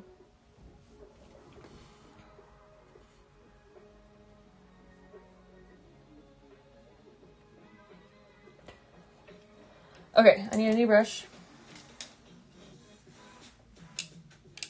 Oh my gosh. Push the glasses up with the finger, not with the brush. I have a lot of white in this black because I keep using a lighter brush to pull up some more black. But I'm going to grab a little bit of white here. Create a nice blue and white, black and white, which looks blue, mix as the color that goes here on the eyeball. And then slowly transition out to a lighter color.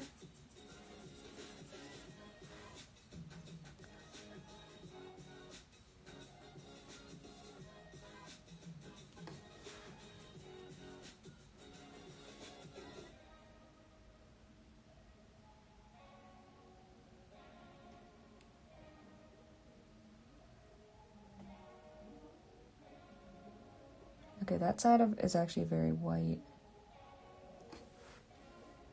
Got a little bit more white.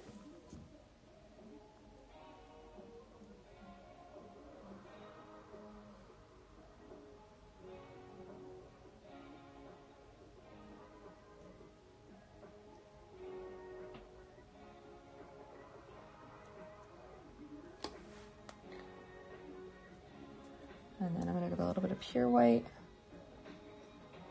Just put there. And there. A little bit of highlight there.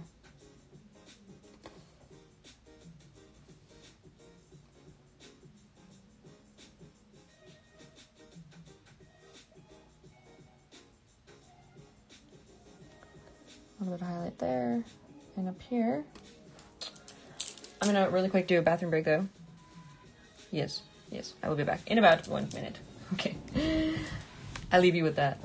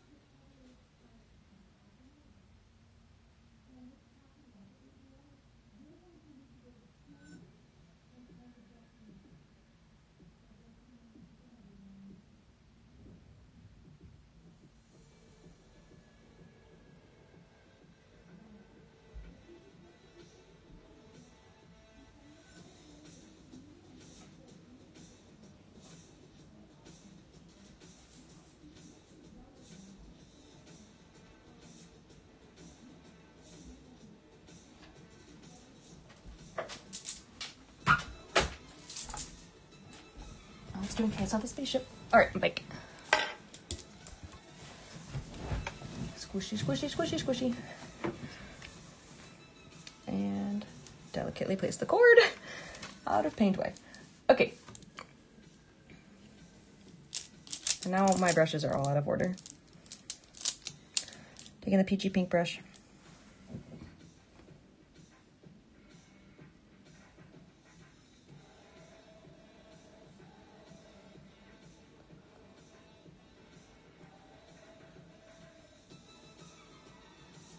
There's still some parts where there's no paint on the canvas, so I'm partially trying to work those and put the right color in that spot.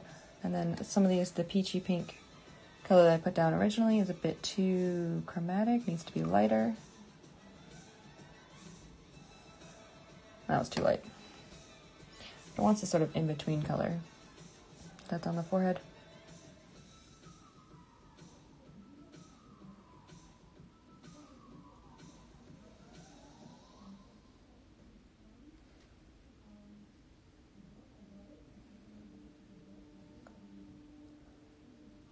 Blending out these transitions a little bit. And then this is actually darker than that, and I'm gonna have to go back in. But for now I can blend out the color that was there. It's a bit too light.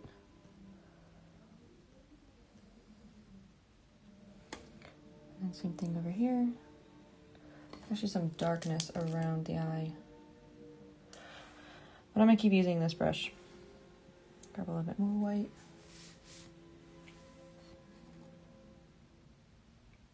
Right there. This part of the face right here usually faces the light source the most directly, so you get a really nice bounce. Really, like the highlight of the face is usually right between the nose and the eye instead of the top of the nose. The top of the nose is also very light as well, but right here.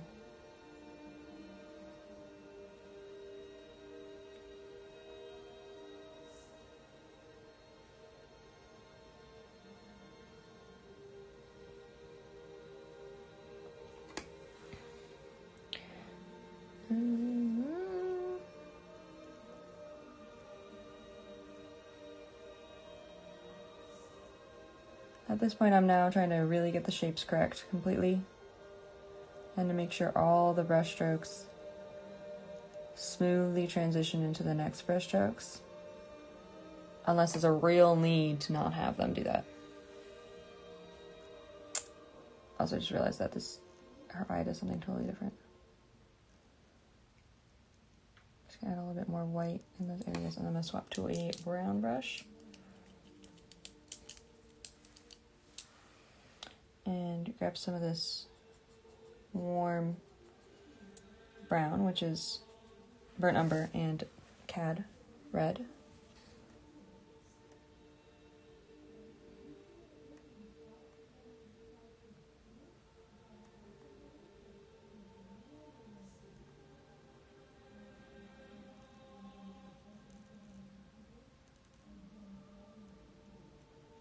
I'm going over where her eyelash goes to better get that shape. This is a little bit darker. I think it's overall darker, so I'm going to grab more cad red and burnt umber. A little bit of raw umber in there too. Wait. Gotta round out the brush so it's a nice point.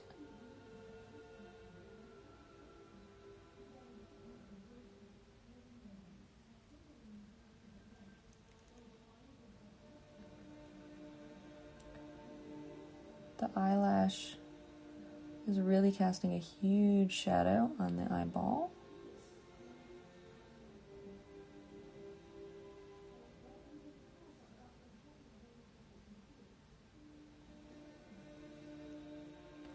And then that shadow continues.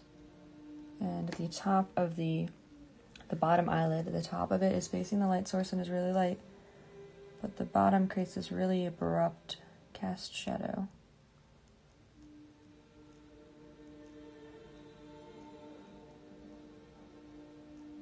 that when done correctly, does not make the person look like they are exhausted, but actually just looks like an eye. It's really interesting that the difference between looking like you have bags under the eyes and looking normal is actually it's a very subtle transition, one that I don't always get right. At least not off the start. Whenever I go back down to the palette right now, I'm just getting this more of the same color.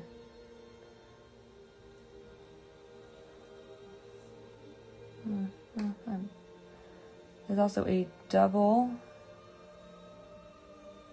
I love this. Okay, so this is a painting from the 1600s. I think it was 1644 was when it was done. This time period, they really started to notice. Okay, I just did that wrong. That, for instance, on an eye, there you can see both creases. When the eye is open, it goes back and it's not just the one crease, there's a secondary crease in there. Because there's extra skin. And it's just like this little bit added level of realism that really pushes it in. Okay, this needs to go darker. And come up and go darker there. And adding in all of these different folds and creases of the eye is what makes the painting look more accurate and realistic.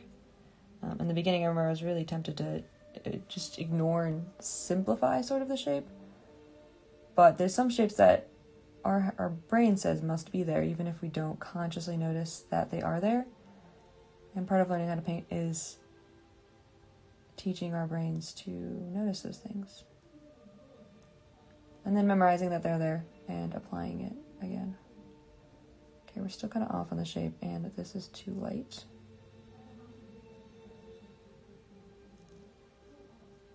And I think the eyebrow goes up a little bit higher. Grabbing a little bit more of this color.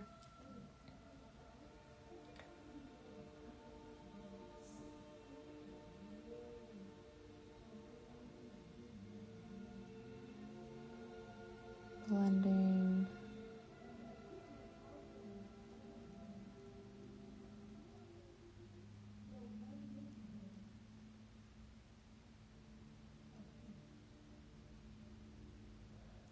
I have to go back into the iris in a second. Okay, and then there's a little slight darkening right here.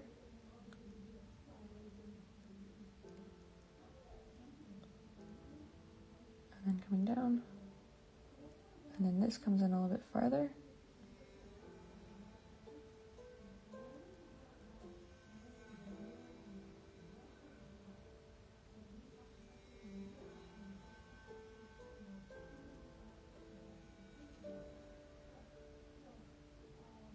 I need a little bit of a darker color because this crease does hit a pretty deep note.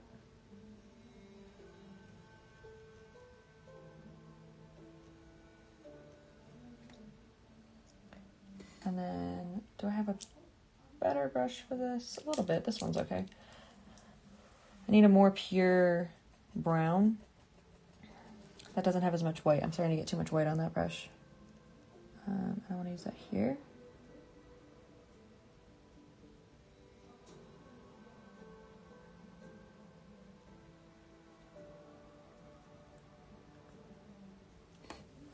And then maybe even come up here and grab some of the Alizarin black umber combo and use that to redefine this shape a little bit. The eyelash.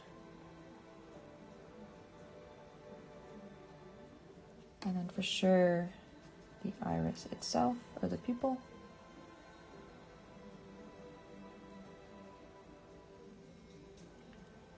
And it comes out quite far into the brown as that clear orb of the eyeball, like over the eyeball. The lens, I guess it is, distorts the shape of the pupil. It looks like it goes like a very strangely shaped there. And then there's a slight darkening of the brown right on the edge. And that shape is a little off as well.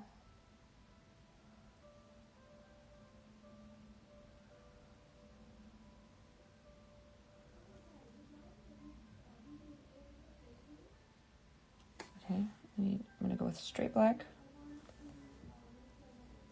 I'm going to add that really nice shininess of the eye.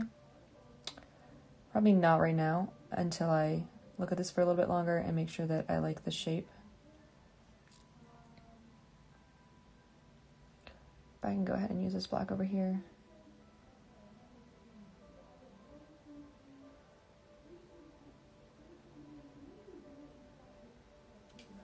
Okay.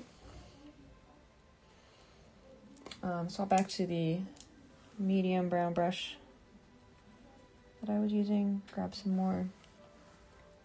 I think I do want a little bit more Cad Red.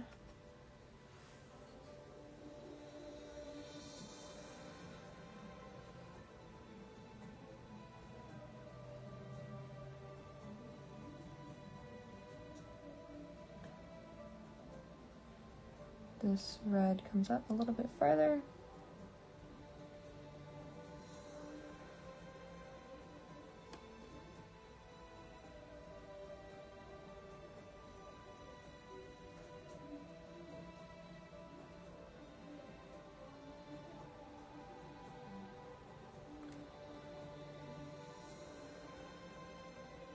If you're just joining the stream, I don't know how long people have been here for, or if you just jumped around in the VOD. This is Philippe de Champagne's The Annunciation, a little detail of it, of just Mary. And if you have any questions, want to say hi, throw it in the chat, throw it in the comments if you're watching the VOD, and I will read them through and answer them in the next stream, which will be tomorrow. It's 9 in the morning. Central time.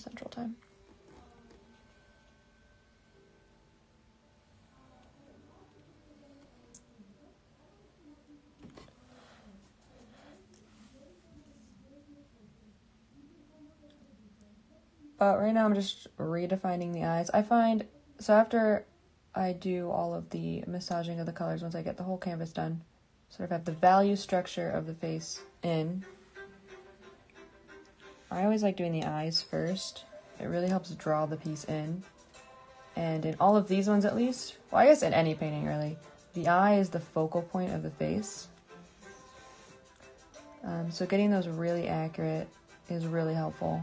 And it's, you know, it's because we as humans, when we look at each other, we're usually looking each other in the eyes. Especially, yeah, just to see, to gauge emotion, to gauge interest. We look at the eyes a lot.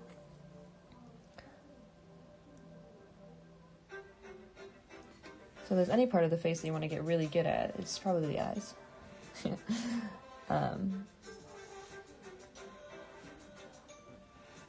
It's also kind of complicated. It's a lot of tiny folds going on. That is too over-defined up there. And I think there's more white on that side. Let me take the white brush back out. The whites of the eye brush. Actually, and I'm going to grab a little bit more of the black on here.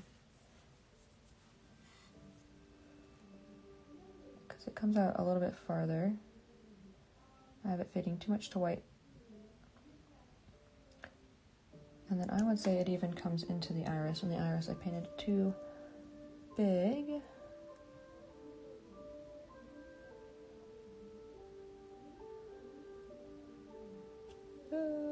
Maybe that's a bit too far. But then I want to add a little bit of this peachy pink color back in and do this under part of the eye before I move back on and fix the iris. So I have a little bit more to blend into for this bottom of the eye area.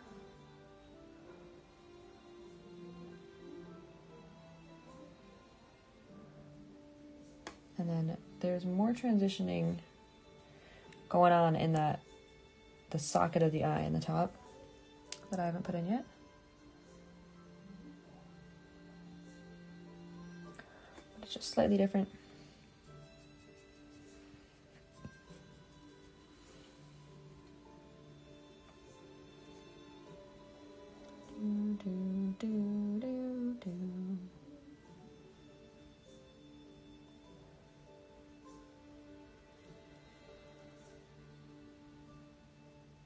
Do-do-do-do.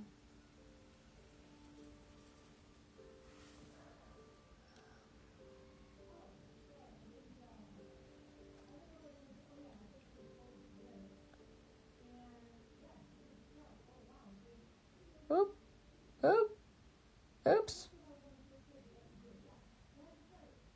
We come back.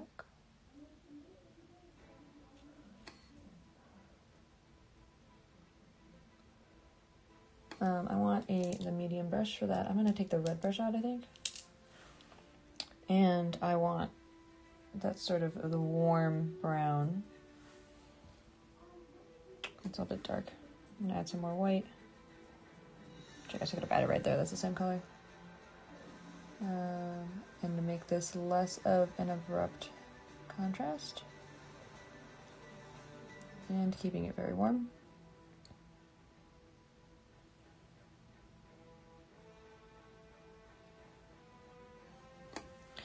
And then grabbing a bit of the red, because I messed up that tear duct a little bit. And then, not there.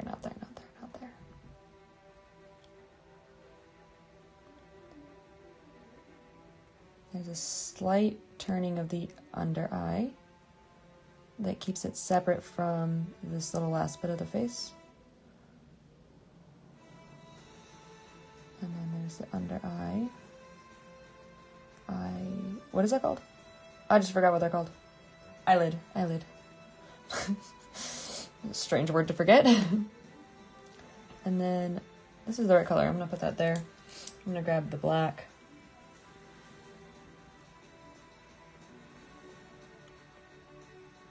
And once again, pull that down, because I keep messing up the corner.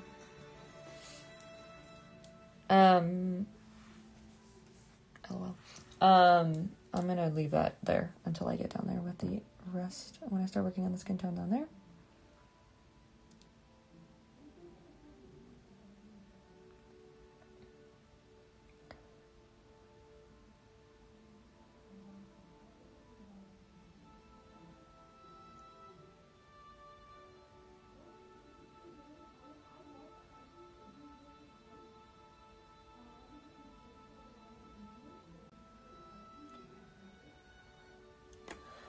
Grab some of this in between color.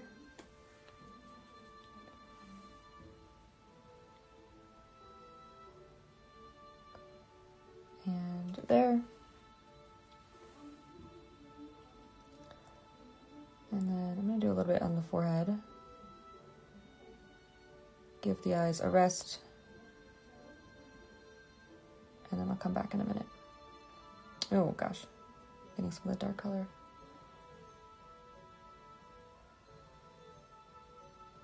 So the forehead's very much like a sphere. And currently I had it painted as more of a flat shape. So it needs to turn around, turn over the edge of her face.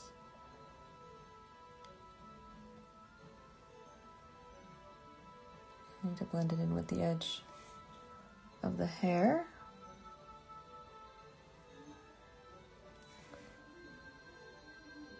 I need to redefine that a little bit, but I'll do that in a second.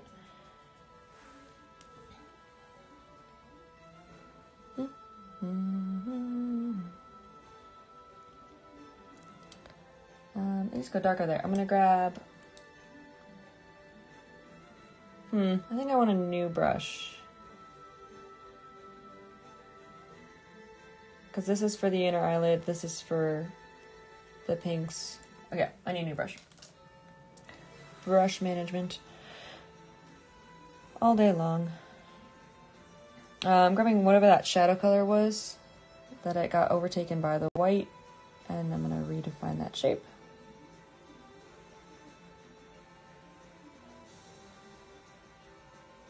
That is coming in too far over.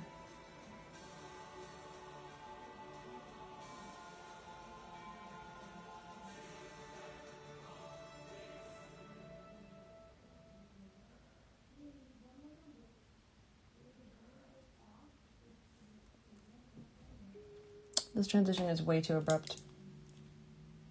I'm gonna grab that white color back. That is not that white color. What is on this brush? Just gonna grab some more of the blue white and start blending those two together.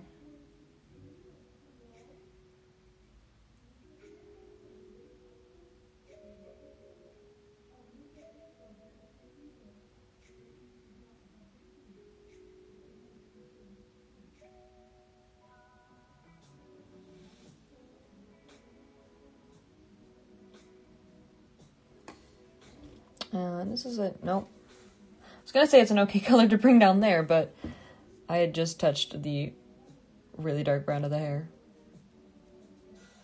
I'm gonna blend that back out.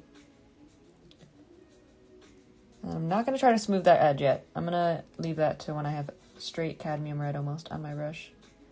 But that needs to be more of a purple.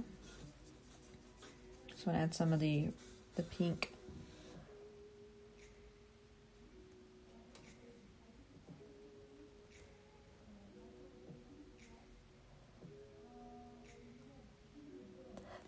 That is too abrupt. Or not abrupt, that is too dark. Because the light is coming from this direction, so the difference between this cheek and the nose is very subtle, I'm seeing. It has a very harsh transition as it turns that edge, but this edge is very undefined.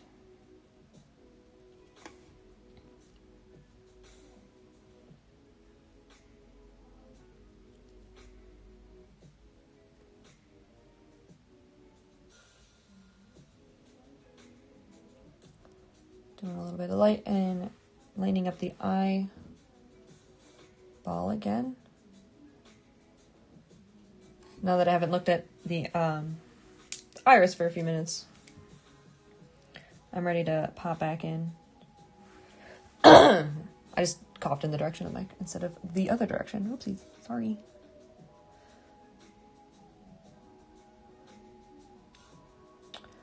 Okay, so it goes darker red on the bottom. Come on. Gotta pick up enough paint to actually make a difference.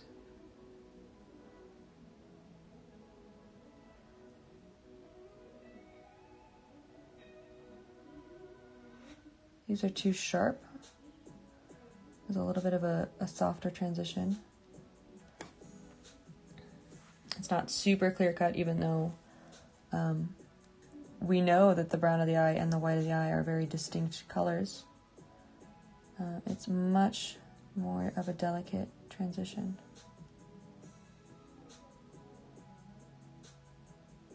I'm just barely touching the painting. I'm gonna add a bit more of the redder color.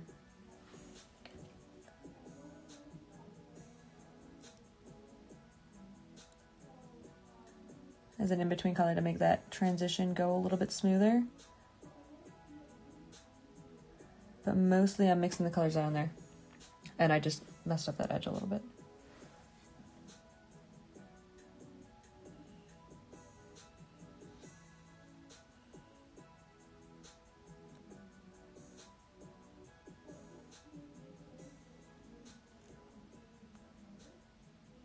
Popping a little bit more dark in here while I have the color on the brush.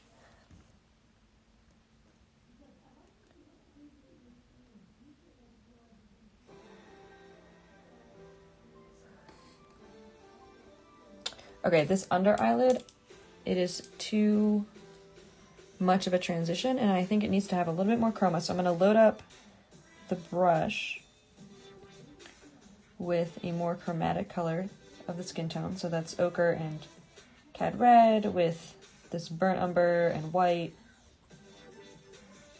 That actually is probably way too much, but there is a little bit of that right here. And then I'm going to get a little bit of the lighter side. So add just a little bit of the peachy pink. And then I'm going to go in here and I'm going to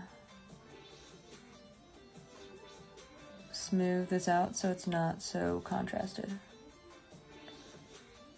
It also does need to go dark on that side as it turns around the ball of the eye socket.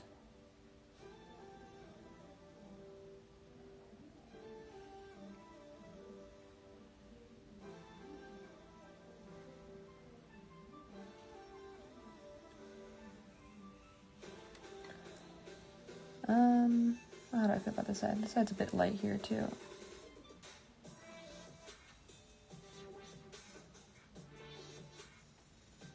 And then that line is a little bit too defined as well.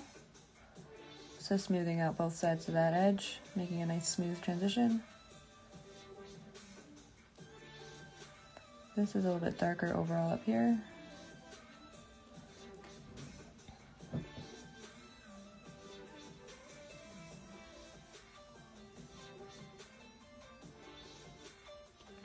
Okay, I'm gonna grab a brush that I can use as a white. Actually, I'm just gonna use the iris brush. Or, I'm sorry, the pupil of the eye. The white of the eye.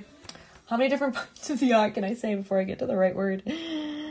Oh my goodness. Okay, and I'm gonna load it up with almost pure white, but it's not gonna be pure white.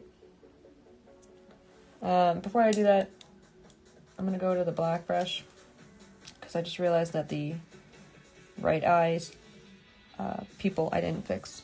It goes a little bit lower. It's slightly different shaped. And this part of the brown is a little bit darker, as it is shadowed by the upper eyelid. And this side's darker. It's not a smooth brown, it's got transitions in it. And then a little bit more also on this side. And all of these shapes, I'm about to put the highlight on, and once I put the highlight on, it's going to be really annoying to change it. So I want to make sure I like it as close to 100% as I can. But then adding that highlight is going to totally transform the face, and it's going to be really satisfying. Alright, highlight time. There is a giant hair. Alright. It goes right here. That is too white. So I'm just going to tap it a little bit so that it blends with the black of the eye and transforms a little bit. And then getting this one on right about there. I've just defined pretty much the highlight of the face, since those highlights are very, very light. So I'm going to go in and I'm going to add a little bit more white here. And just a tad there and here.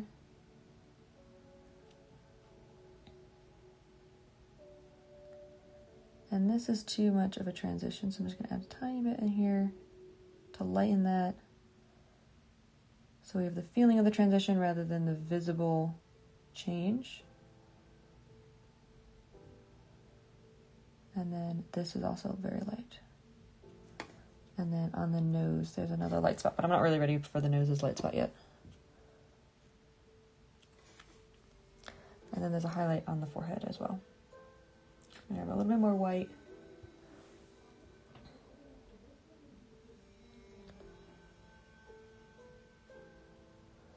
I'm just gonna pat it in. So the reference photo I took off, so the Met, okay, this painting is at the Met. The Metropolitan Museum of Art. Right. Anyway, so the Met has scanned pretty much all of the paintings that they have on display, and they're available for viewing and download and all of that on their website. And they have really, really, really high resolution scans. So a lot of the paintings that I'm going to be painting from, a good number of them I found on the Met's website. But even so, like, I zoomed in a lot on this painting because it's a gigantic painting, and there's a whole, like, Mary's full body is in there. There's a whole angel on the side. There's a Holy Spirit. There's like 4 feet of space between Mary and the angel. So when I zoomed in, it is kind of pixelated-y, and I'm kind of noticing that I'm mimicking the pixels, the pixelation, rather than making it super smooth. But also, it makes it more painterly and brushstrokey than I think the original really is. But I'm adding it in anyway. It's a little bit more of my style, my handiwork. Does leave some brushstrokes in. I'm not a perfectly smooth painter. So I think it works. But it is a little bit pixely. Okay, that has a lot. These both have a lot more blue and shadow in the socket of the eye. I'm going to move down to the cheek a little bit, I think. Since that's a good beginning color. Okay, and then I'm going to do that blue. I need a new brush for that. So that brush, that blue, we'll pull some brown, black.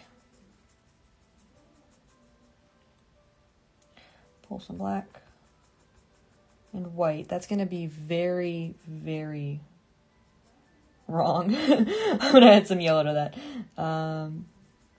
That's going to just be just ridiculously blue. By adding a little yellow, we'll transition into the red. Okay, how does that look? Oh yeah, that's perfect. Might be even a little bit too light. So I won't use too much of it. I'm going to add a little bit more of the black in.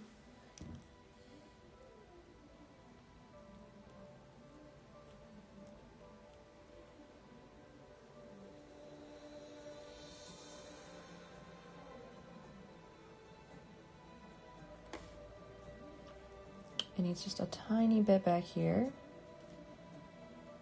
And then I need to transition here.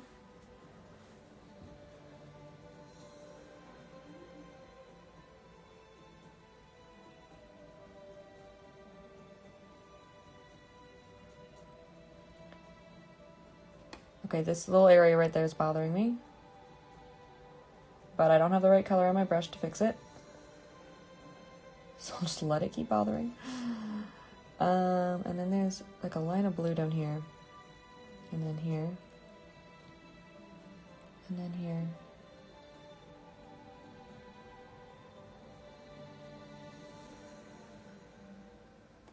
There, and then here. And then here, and that's much darker. I'm gonna grab the brown brush and define this shape. That's much, much darker.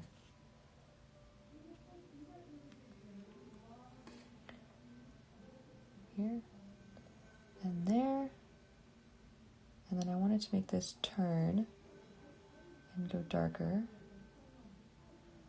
and then come out a little bit more there, get rid of that harsh line and this harsh line, and smoothly go into this under shape of shadow. And now we go back here.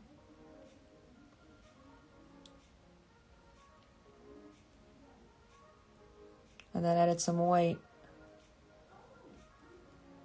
which tempers the amount of, it was a lot of darkness that I had on there. And now I need a bit of more of a lighter color.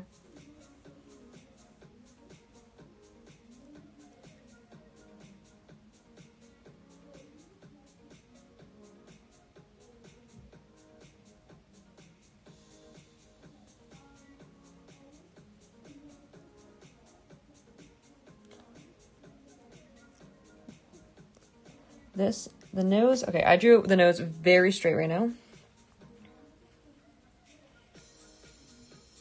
Hold on, I just looked at the eye again. Okay, I'm gonna do that in a minute.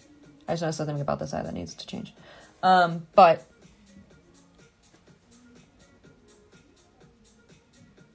I need some brown on this for right here. And the nose is not this straight of a line. If we were doing iconography, maybe. But this is not an icon. It's a painting. And then this has a nice little delicate darkness here that disappears as it goes up the nose. But there is a bit of a line there.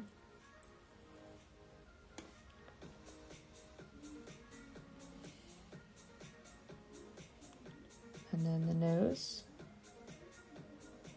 Bit like that. That probably goes down. That's too light down there. It needs to go darker.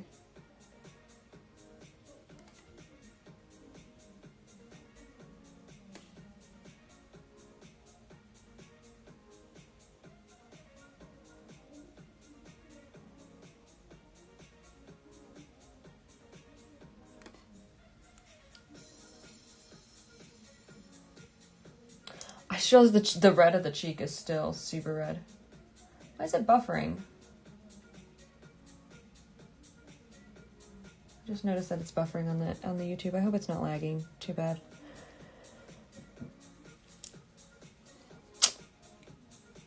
It is what it is.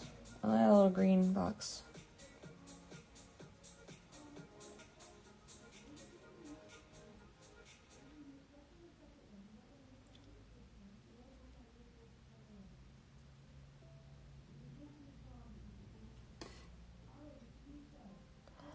We carry on. Okay, so what I was looking at here is that I curved this eye too far down. So I'm going to get the dark color. And that's a bit too dark.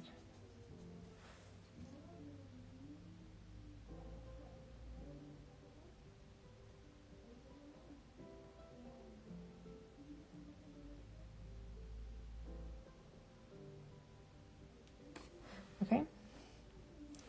Darker.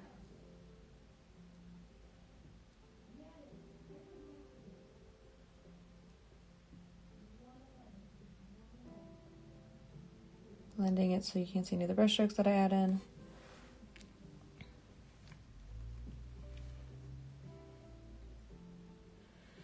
I'm looking at the right eye, and the tear duct is a little off. It goes more like this. And that actually probably comes out a little bit too far. Comes up. And then I'm going to grab the white, or the light, one of the lighter skin tone ones.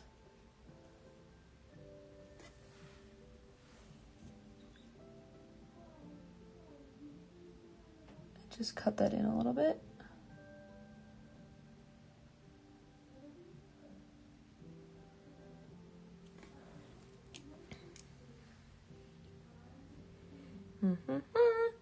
And then here, this does something a little bit more like that.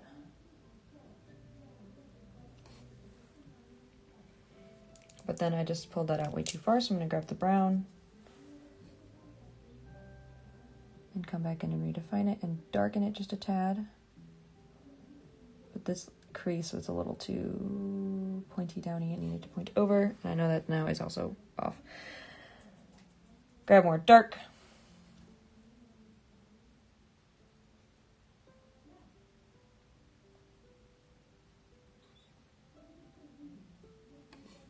Okay.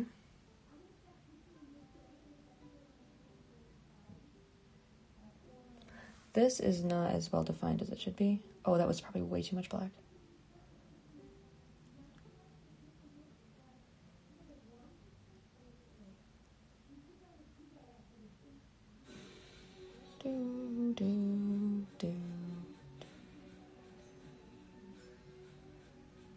It's a very triangular shape.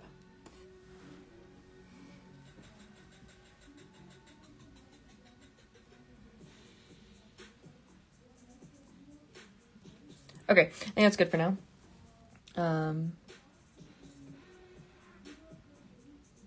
Now to address this cheek that has probably been annoying you for the past, oh, I don't know, hour? How long has that been there? I just need to get a little bit of the pink down. But of course I'm not going to work on it. I'm going to work on the nose, because that's what's on my brush. And then I think it needs to, that white, it needs to come out a little bit farther. Grab some of the warm shadow color. I tend to just start referring to paints as warm and cool, or dark and light. Because once I establish sort of a pool of color that I'm happy with, I'm just going to keep going back to that pool for that same sort of color. Which helps unify the painting if I'm not trying to make new mixes each time. And just adjusting from one mix into the next mix, into the next mix. This area feels wrong, but I just adjusted it, and I liked it better from the farther away view. I guess it's okay. Can't really tell until I go back. Not until I go back. I genuinely have no idea what I was just trying to say there. Oops. I think until I get the rest of the thing kind of more done, I won't be able to tell if I like that or not. The puckering of the lip area. And now we go back over here. And I'm going to want a brown. Adding a little bit more of the burnt umber.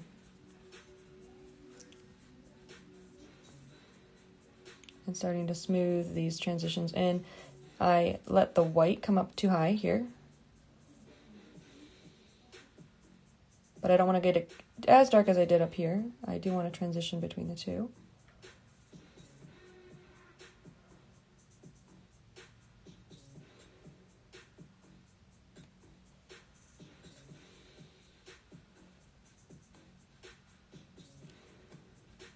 I am still kind of in some ways just laying color. This paint underneath is getting a little bit dry. And the time it took to do the eyes and whatnot. This really thin layer is not as juicy as it was when I first put it down. But it is a little bit juicy so that the paint sticks better than on a perfectly dry canvas.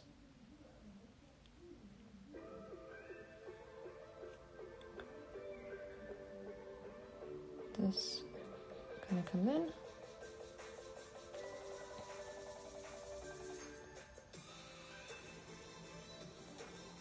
Get the Cupid's bow.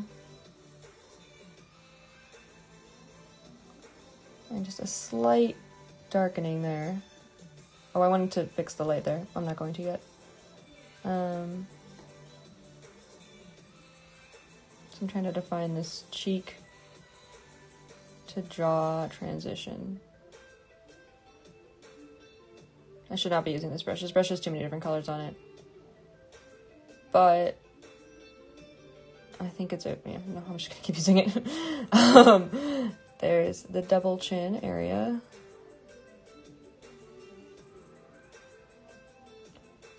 Which shows youth. Don't ask me why, but it do.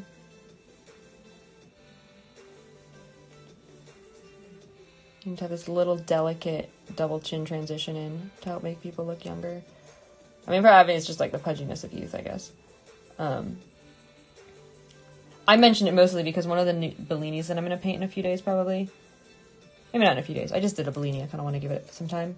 But she looks so much like a high schooler. Like, Bellini crushed it with making Mary look like the 14-year-old that she was when the Annunciation. And it's just from this tiny little, like, chub right under her chin. That I saw the painting and I was like, she looks like somebody I knew in high school. Like, not in anyone particular, but just, like, she looks like a high schooler. Which is kind of cool. But then as we get older, we lose the little bit of baby fat there. And we trim up and our face changes.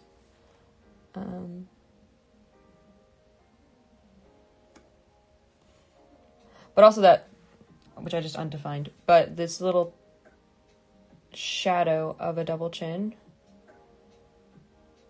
is like the crease of our neck.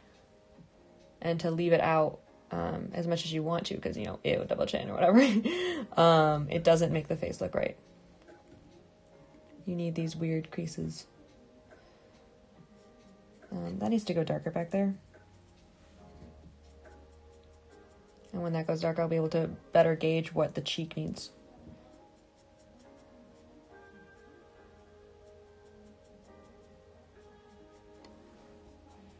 I'm just grabbing, you know, the various darker colors that are on the palette. This actually does not, it's not that dark down there. Here I go, adding too much paint. Okay, this transition, which I didn't want to touch earlier because it was super wet, is now a little bit tacky, and I can blend that better. I need to add some white to this. We'll go up here and add some of the peachy pink.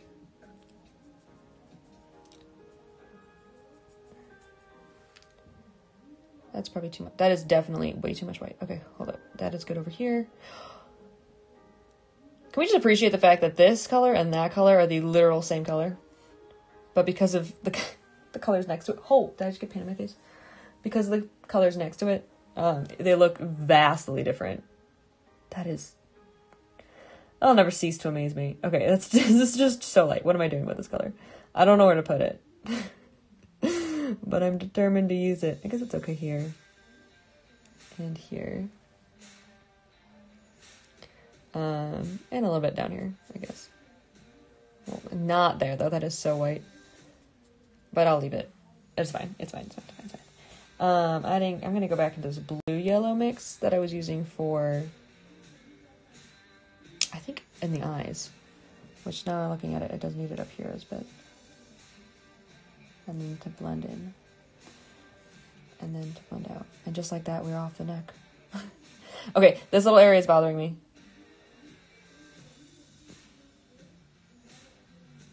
But I'm not going to fix it yet.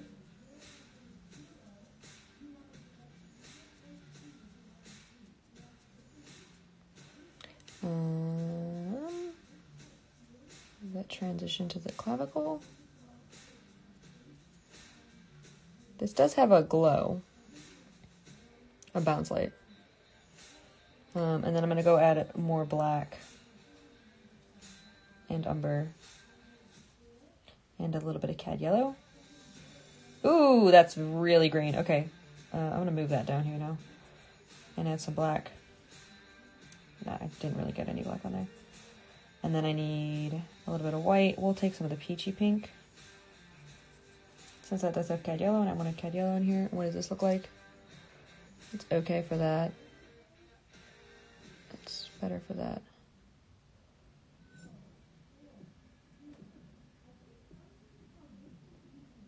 I'm going to add some umber and burnt umber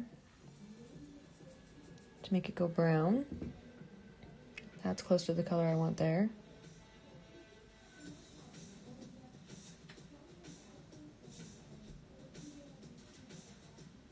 Okay, this jawline comes up a bit more.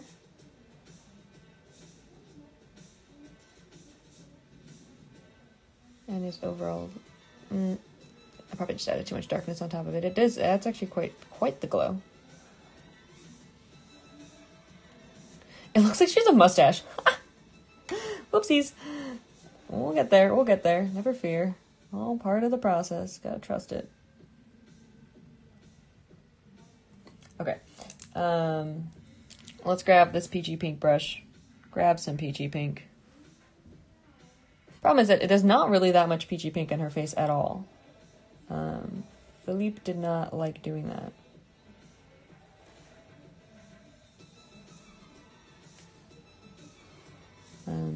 He mostly just did like red and black. So I'm going to add more of the rosy color. Blend that in with what's on the brush. It's not that light though. Okay, but it is light right here. This is much darker. I'm going to grab a little bit of that black and white mix. Add some in here.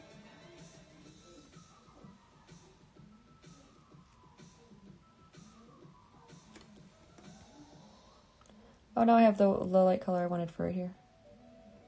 To make this nose shape a little bit better.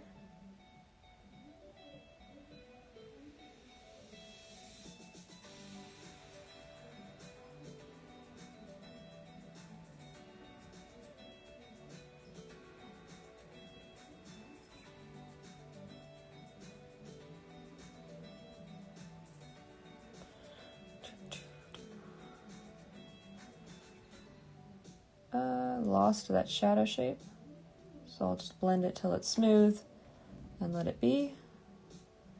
And then coming in here, it's a bit too red, but spreading it out helps a lot. And then this has sort of intermediate transition that I kind of lost, but then it does have quite the transition right there, right at the shadow line. It is not smooth, so you gotta remember to keep it abrupt. And then right here is very dark. Right there is light. And I recognize I just had my brush in the same exact position, but it was what I was blending at the moment. Blend, blend, blend, blend, blend, blend. All right.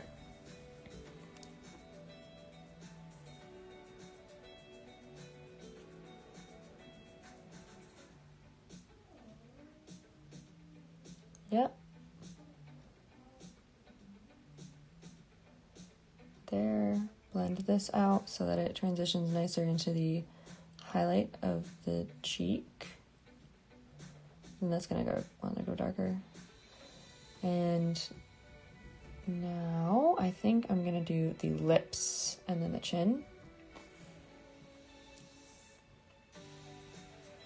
Do I blend that a bit better? Or maybe, no, I need to do that top part.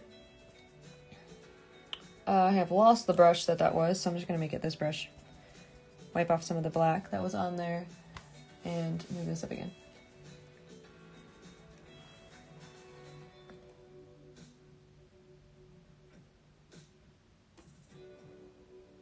There. This comes out like that.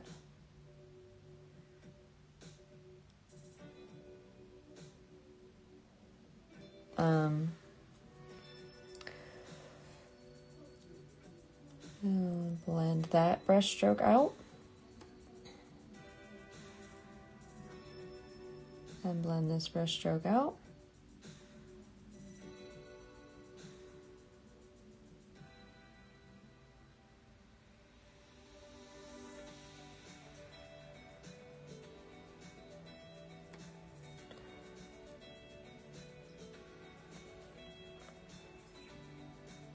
That needs to be a bit darker. I'll grab this darker mix and figure out right. It's not on both sides, it's just right in the transition between the nose. But then there's the shadow that's bigger. So just leave that there. Grab that in there. And then I want a more brown, like a little bit of a lighter brown. So I'm not painting with such aggressively black colors. And then I don't have to blend as much to smooth it out. And because down here, it is very dark, but it's a lot less super dark. And then I'm going to need a little bit more black because it transitions to blue right down there.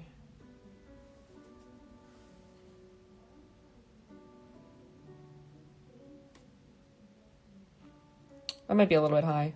Maybe not. Her lips are pretty small. Ah! Blending the little dimple, or not the dimple, the puckering in of the mouth always gives me problems.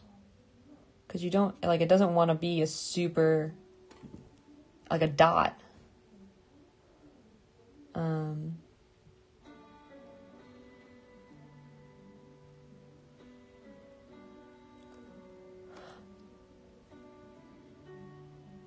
It needs to be blended smoothly like everything else on the face. But it's really easy to just make it too big of a shape.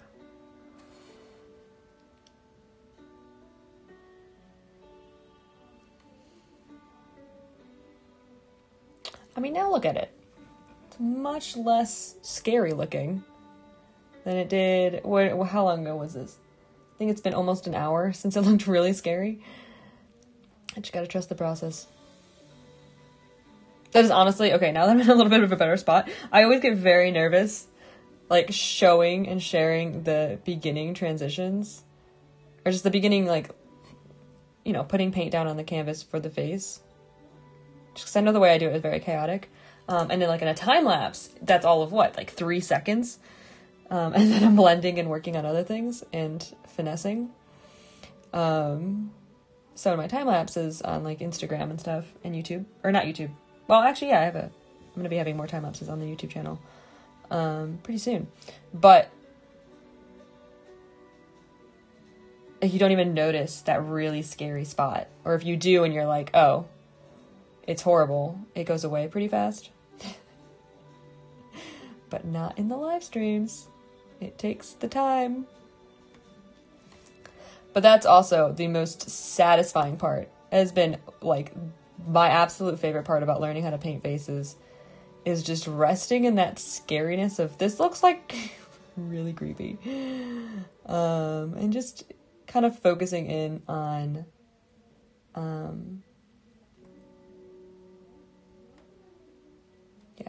focusing in on whatever section I'm working on and just noticing the differences. It's like playing, not Where's Waldo, but that one, you know, on the back of the cereal box where you have to find the differences between the two pictures. It's like that, except you're the one making the changes. Which, if you are an artist and you're watching this, I would highly suggest, or just have a word of encouragement, that it truly is just practice. That's the only thing that you need to be good at anything, which is the most frustrating thing to hear. But having confidence in what it will look like really helps get over the barriers of, this looks so bad right now, I should just stop.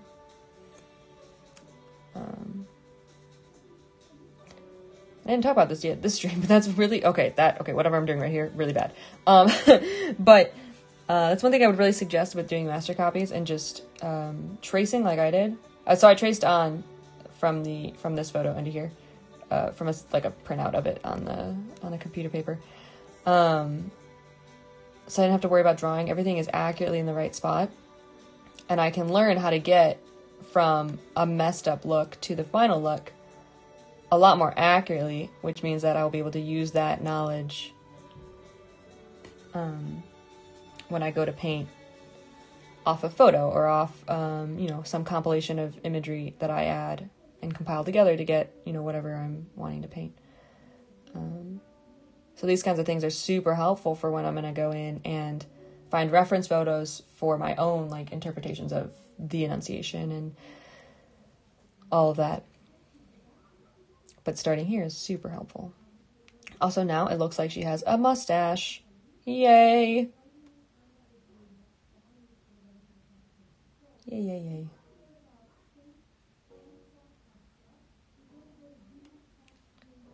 But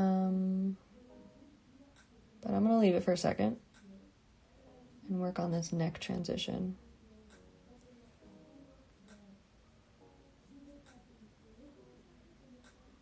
Because it is much darker for much, I have too big of a light spot.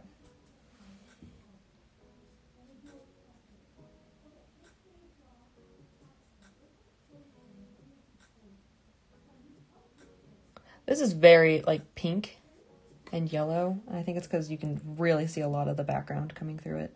A lot of that umber color. I haven't been using much of that yellow white this time. That's very light.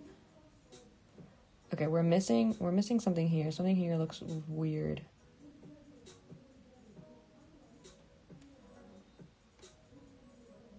Okay, this area has too many brush strokes that you can still see. As this here. This is missing now the little pucker of a smile.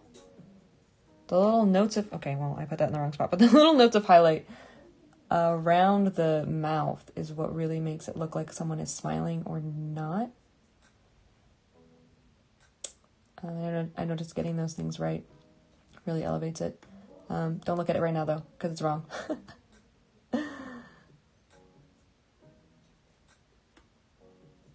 This is such an interesting lips. He really doesn't put very much highlight on the lips. They're just very vibrantly red. It's very different from some of the other master copies that I've done. Usually the lip color is so close to the rest of the skin that I under saturate it, and they don't really stand out. Okay.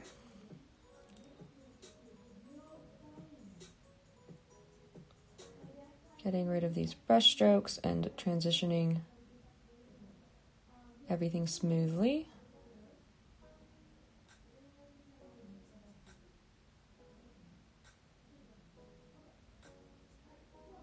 Adding a little bit more of this whiter light color, because right now it's very pink down here.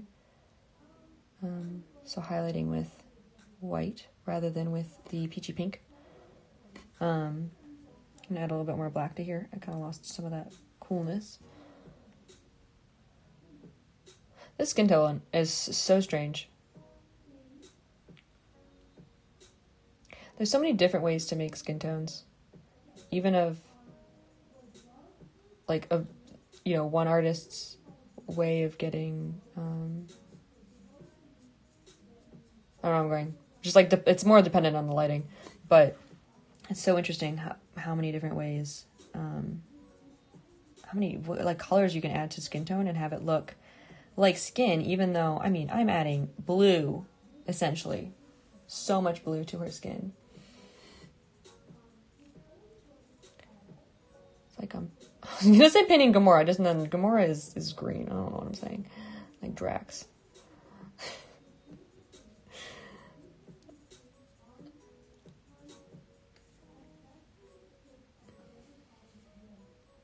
Get rid of some of that umber. I'm gonna need to do her dress. And the mantle. Okay, this is going up too far. I think I need to do another massaging layer with a thin, with a clean brush. Woo! Whoopsies. Holy cow, that really...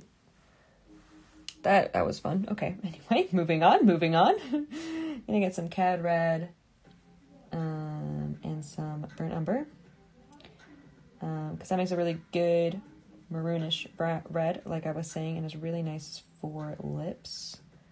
And I'm gonna use that as the under color. And I really wonder, because the lips are so pink, I wonder if Philippe used more... What am I doing? I just went the wrong direction. I want more brown. So alizarin crimson, I've barely used alizarin this time. I just did it in this mix to warm up the shadows.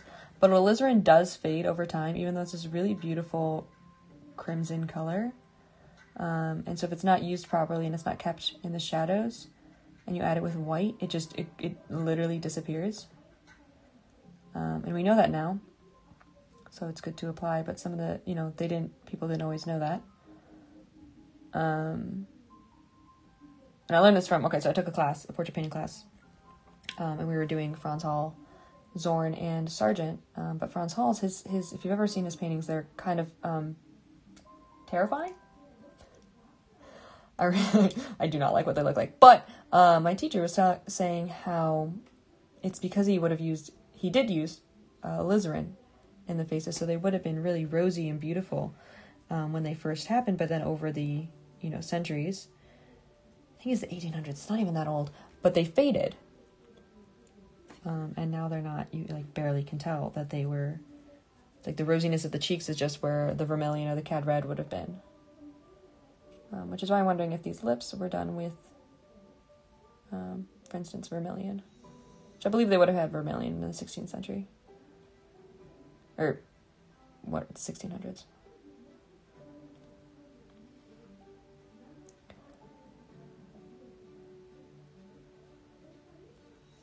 I'm gonna bring some of this up here, since I lost that shadow shape, and I need to de-emphasize some of these dark spots. And then that needs to be a bit... The nose is casting a definitive cast shadow, and I have made it a very smooth transition. But I'm going to finish the lips before I do that.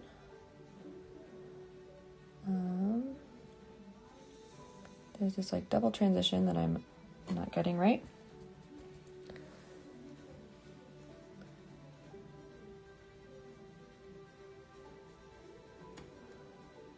Okay, and then it needs to go darker right in that corner. I'm going to add a little bit of black just to push the darkness. Okay, but of course there's too much paint on there and that didn't even do anything. So add some more black, really get it in the brush. And then tap it in. This I've got... So this is actually difficult to see when I'm gesturing with the brush versus painting with the brush. But I have a little bit too much of a... The lip has bled into the top of the... On the top lip skin tone color area. This needs to go a bit darker. This probably needs to go a little bit darker. I think this needs to go darker. So I'm just going to deposit the rest of that color here.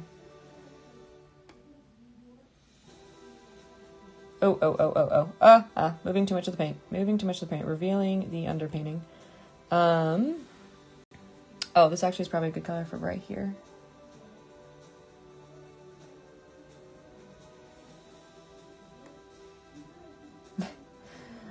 You're back! And yes, lots of progress. We're almost done with the face. Relatively speaking. Because I've been working on it for quite some time. And there will be still some more. And it is almost noon. I do have to stop soon. Okay.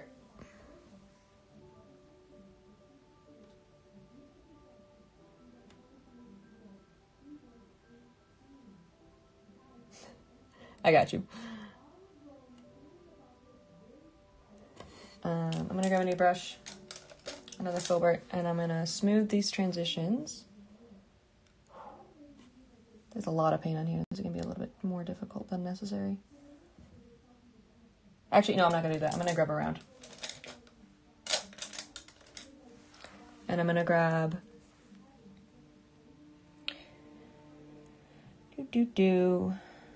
just a little bit of everything. Just to put a little bit of paint on the brush. That's gonna be too dark. Yeah, I need a bit of a lighter color. Maybe some of that. Oh no, that needs to be yellow. Okay. Maybe I don't want to use a round.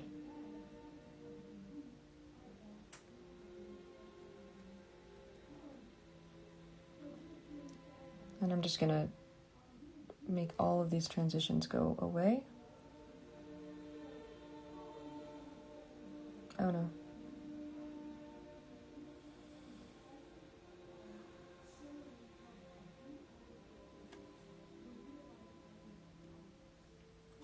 Okay, I need a bit of a darker color. I'm gonna grab some more browns so that this will stay warm as I blend these individual brush strokes that I've been putting back here.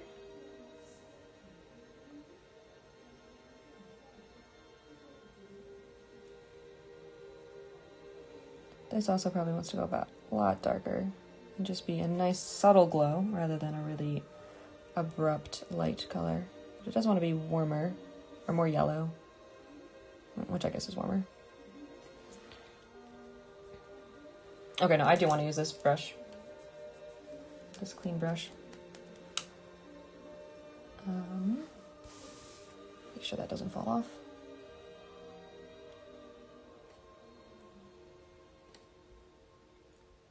And just with the little bits of the brush, the flyaway bristles, I'm like not even touching the canvas. And just letting the flyaway bristles kind of blend the brush strokes into a smooth underpainting.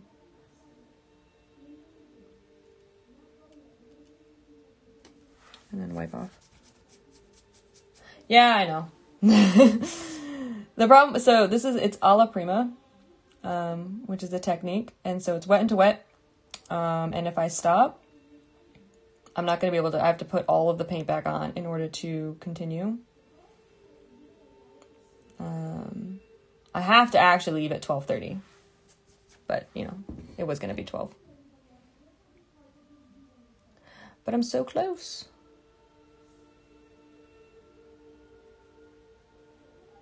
Okay, here, that paint is a little bit thicker because it has more white, so I can be a little bit more aggressive in smoothing.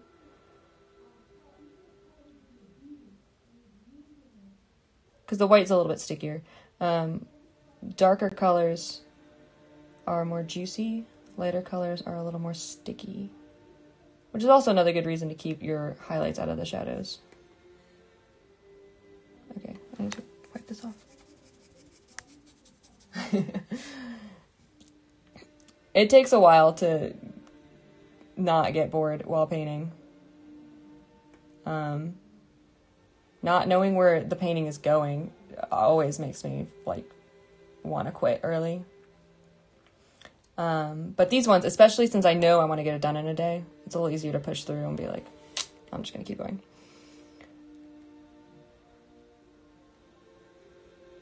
And I want you guys to see the whole process. And I want to be able to document the whole process instead of having to do 2 different videos. It does help a little bit.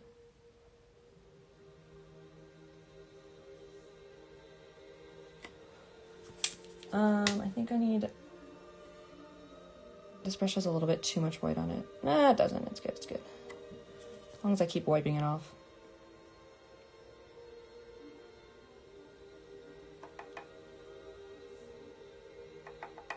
Okay.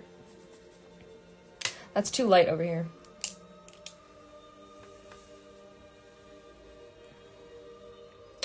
Yep, too light. It's a good brush. This brown brush.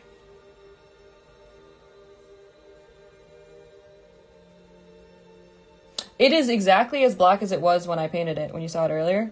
I haven't touched it.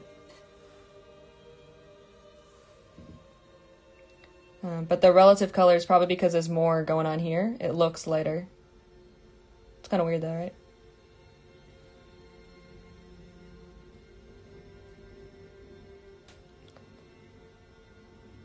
It is also slowly drying, but it's not dry yet.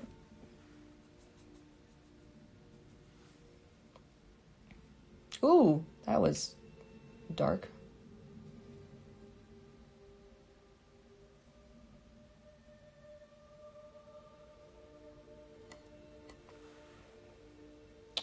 Grabbing some more darker colors.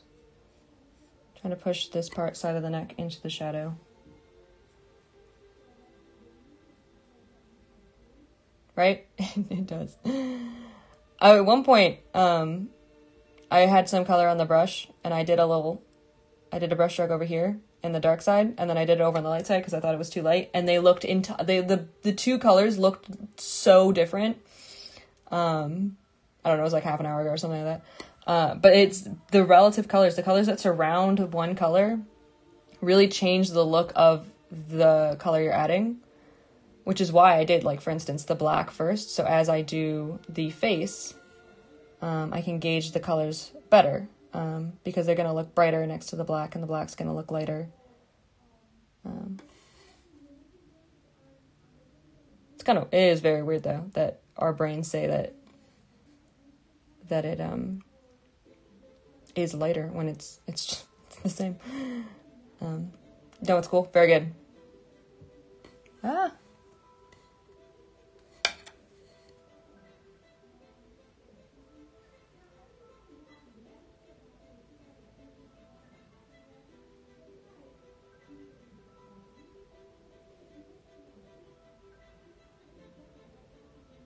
Was it a good day?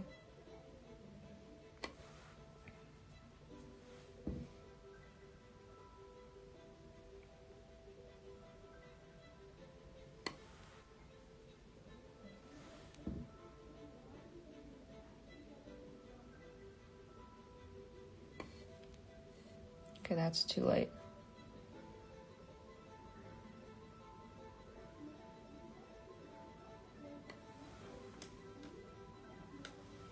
This shadow is too light over here. It comes out like that more.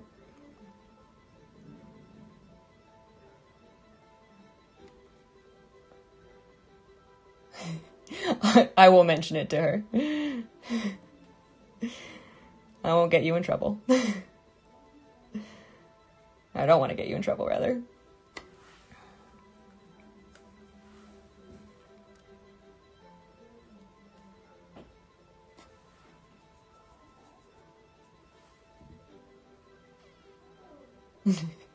I know.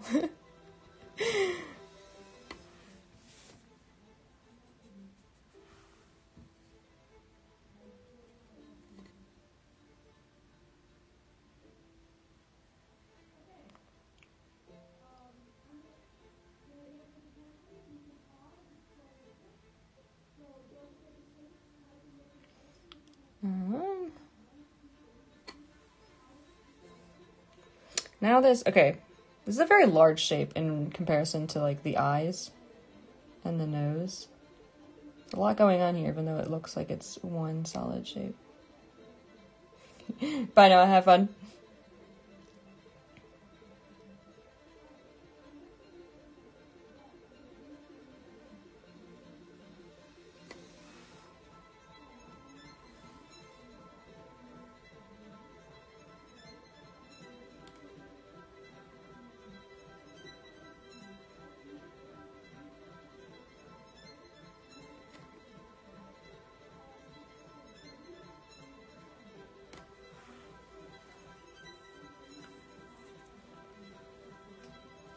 This is a little bit too contrasty. I put a little bit too much black in that area, so I'm gonna grab a little bit of a lighter mix and just lay that in on top and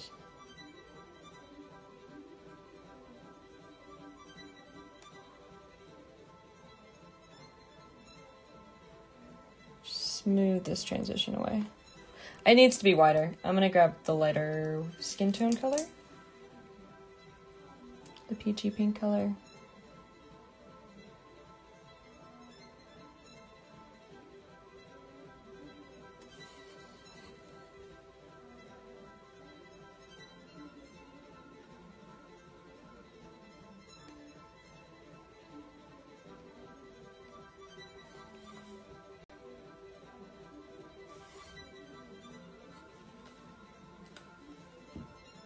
Fix this little part. I just noticed that there's a little bit of errant brush strokes up there.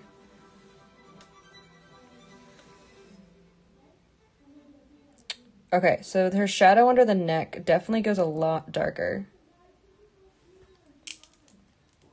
So back to that brush.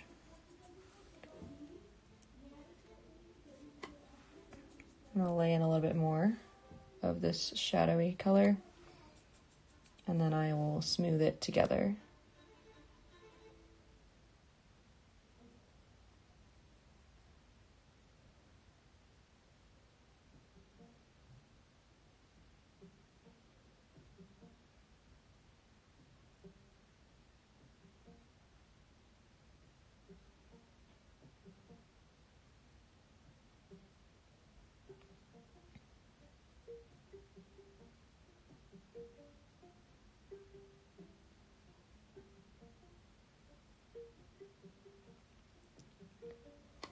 Yep. Grab some more of the dark. Come up here.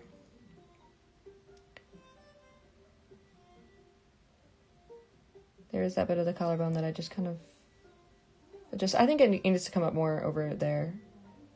And here is more the darker side of it. So I'm thinking, since it is close to when I need to go, that I will continue this painting tomorrow. I know I said that yesterday about the other one. But I think I will do the dress. And depending on how dry the face is, I might finesse it a little bit. And I'll be done. So it'll probably be a short stream tomorrow. Because I also want to work on the still life at some point. I got the base layer done on the still life, and that video at some point is going to go on Instagram of the time lapse of that. But I want to get a little bit farther before I start sharing that process, so it's a little more cohesive. I think it'll be a small stream tomorrow, but I'm just going to do a little bit more on these shadows and then call it a day, so I have time to clean my brushes.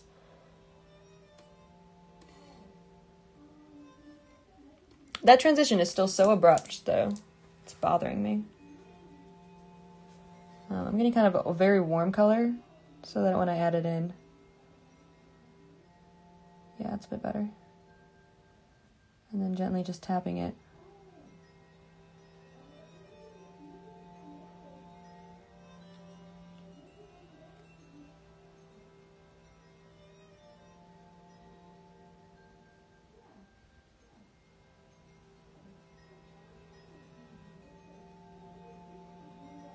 Gently just making this more of a rounded transition, even though it is an abrupt turn into the shadow, because her face is now that far over that it is in shadow. It needs to have a smoother transition. This is the brush that has the same paint that I'm in right now. And then just a little bit here, smooth out this white.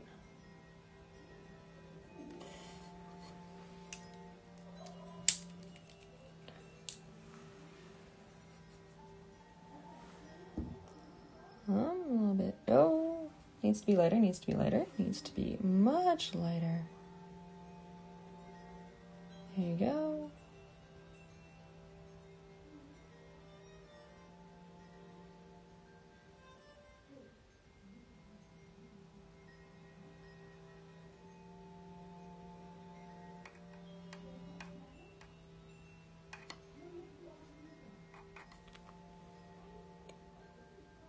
I'm prepping the transition into the clothing for tomorrow, so keeping it kind of loose and going over just a little bit.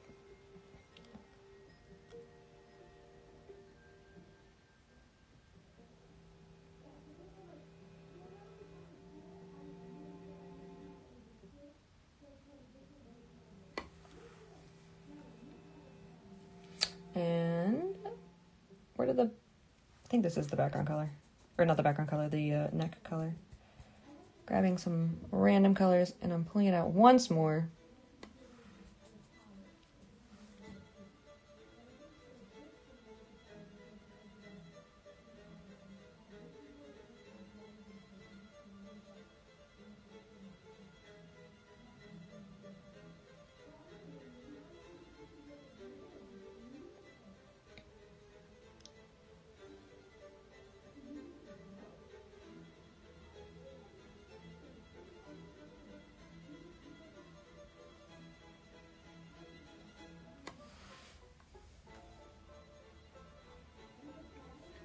I feel like there's a giant glare on her face, but I know that's actually just what I painted.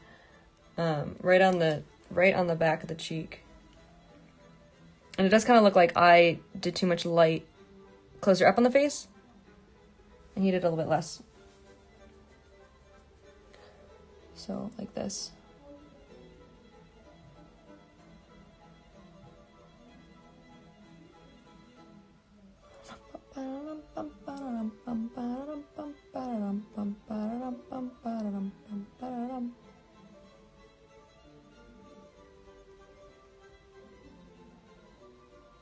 Oops, that's a bit light. I need some of the darker colors. It's also rather warm, so adding in a little bit more of the reds, the cad red.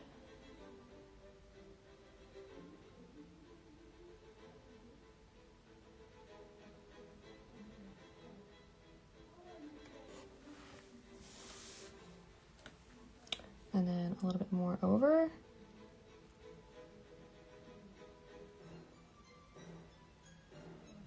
Pushing this glow more around the face instead of through the cheek like I had it a little earlier. And now just making those transitions really smooth. I say really like I'm actually going to succeed in getting them really smooth. They're going to get relatively smooth, but making them smoother.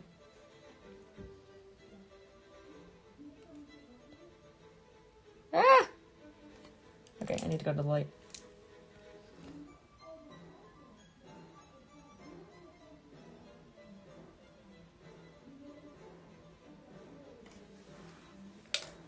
How does that look? Don't pull the plug on that. That's okay. I want ochre. Kind of clean the brush, but I need a semi-light ochre to do this. It comes down farther.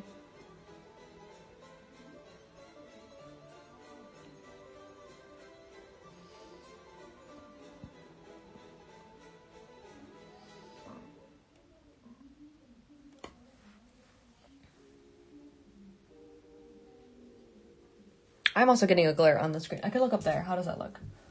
It wants to come up a little bit further.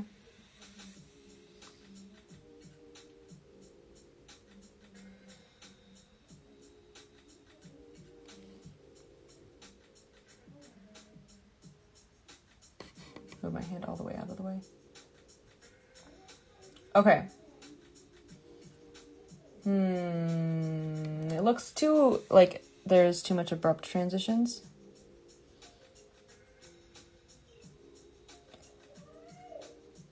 I think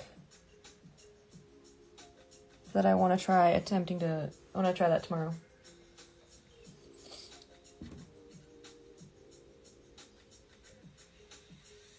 I think that's good enough for now. I'm gonna grab the clean brush that I was using and just do a little bit on the collarbone because it got a little skinny here.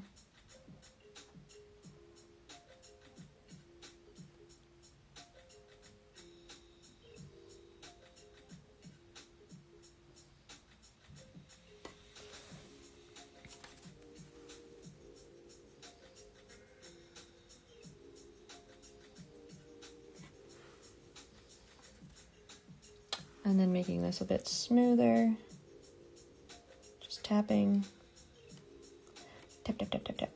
That has dark on it. Ah, clean it first.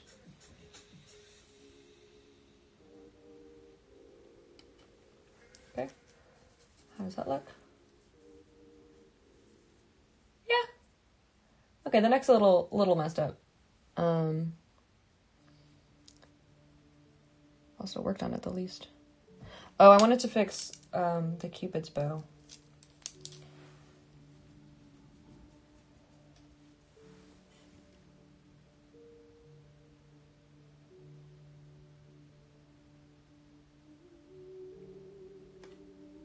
And right here, it wants to be lighter.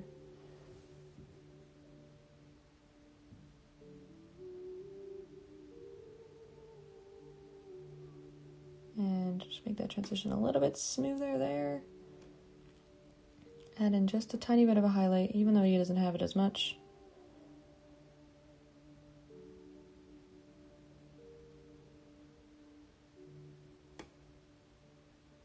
And then smooth this out a little bit.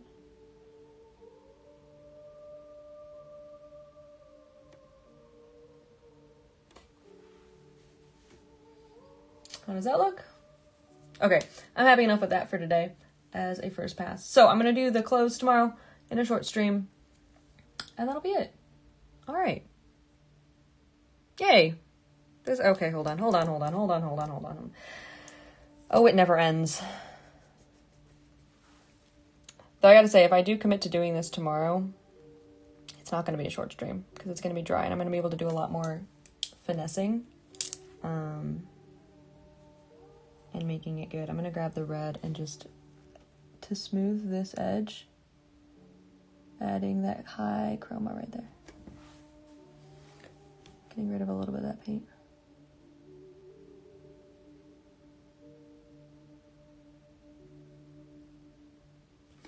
And then going to the black, fixing the other edge, and making that a really smooth transition.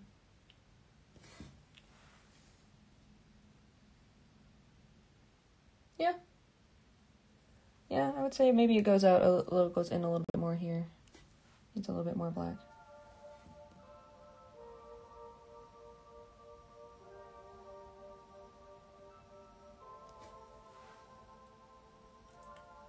Her hair probably comes down a little bit farther too. These are the parts of the painting that I haven't actually looked at since I did them as a whole. It's a little bit of a darker transition right here.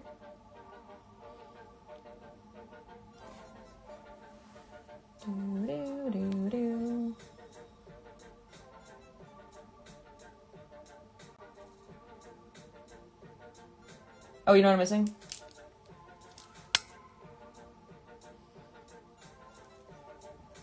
There's a little bit of a highlight right here, which is going to make her look like she's smiling a little bit more. Bum, bum, bum, bum. Ba-da-dum, ba-dum, ba-dum, ba-dum, ba-dum.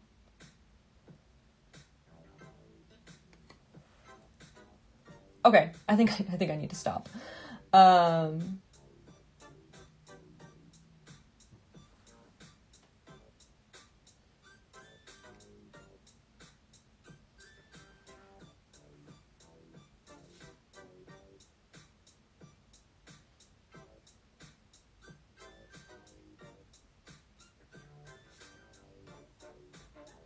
Ooh.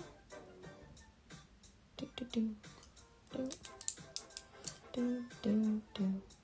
Oh, okay. I was really hoping that was a bit of an in-between color.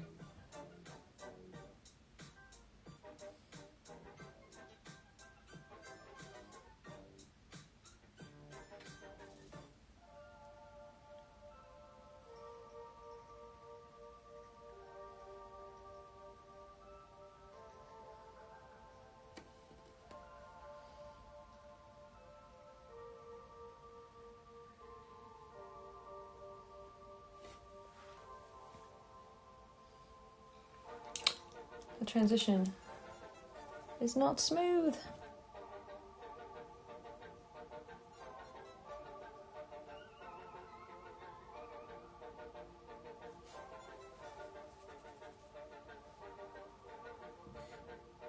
What is going on with her collarbone?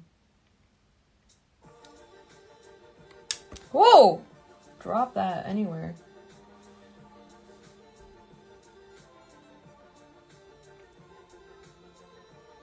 I feel like I'm seeing colors. Seeing transitions where there are none.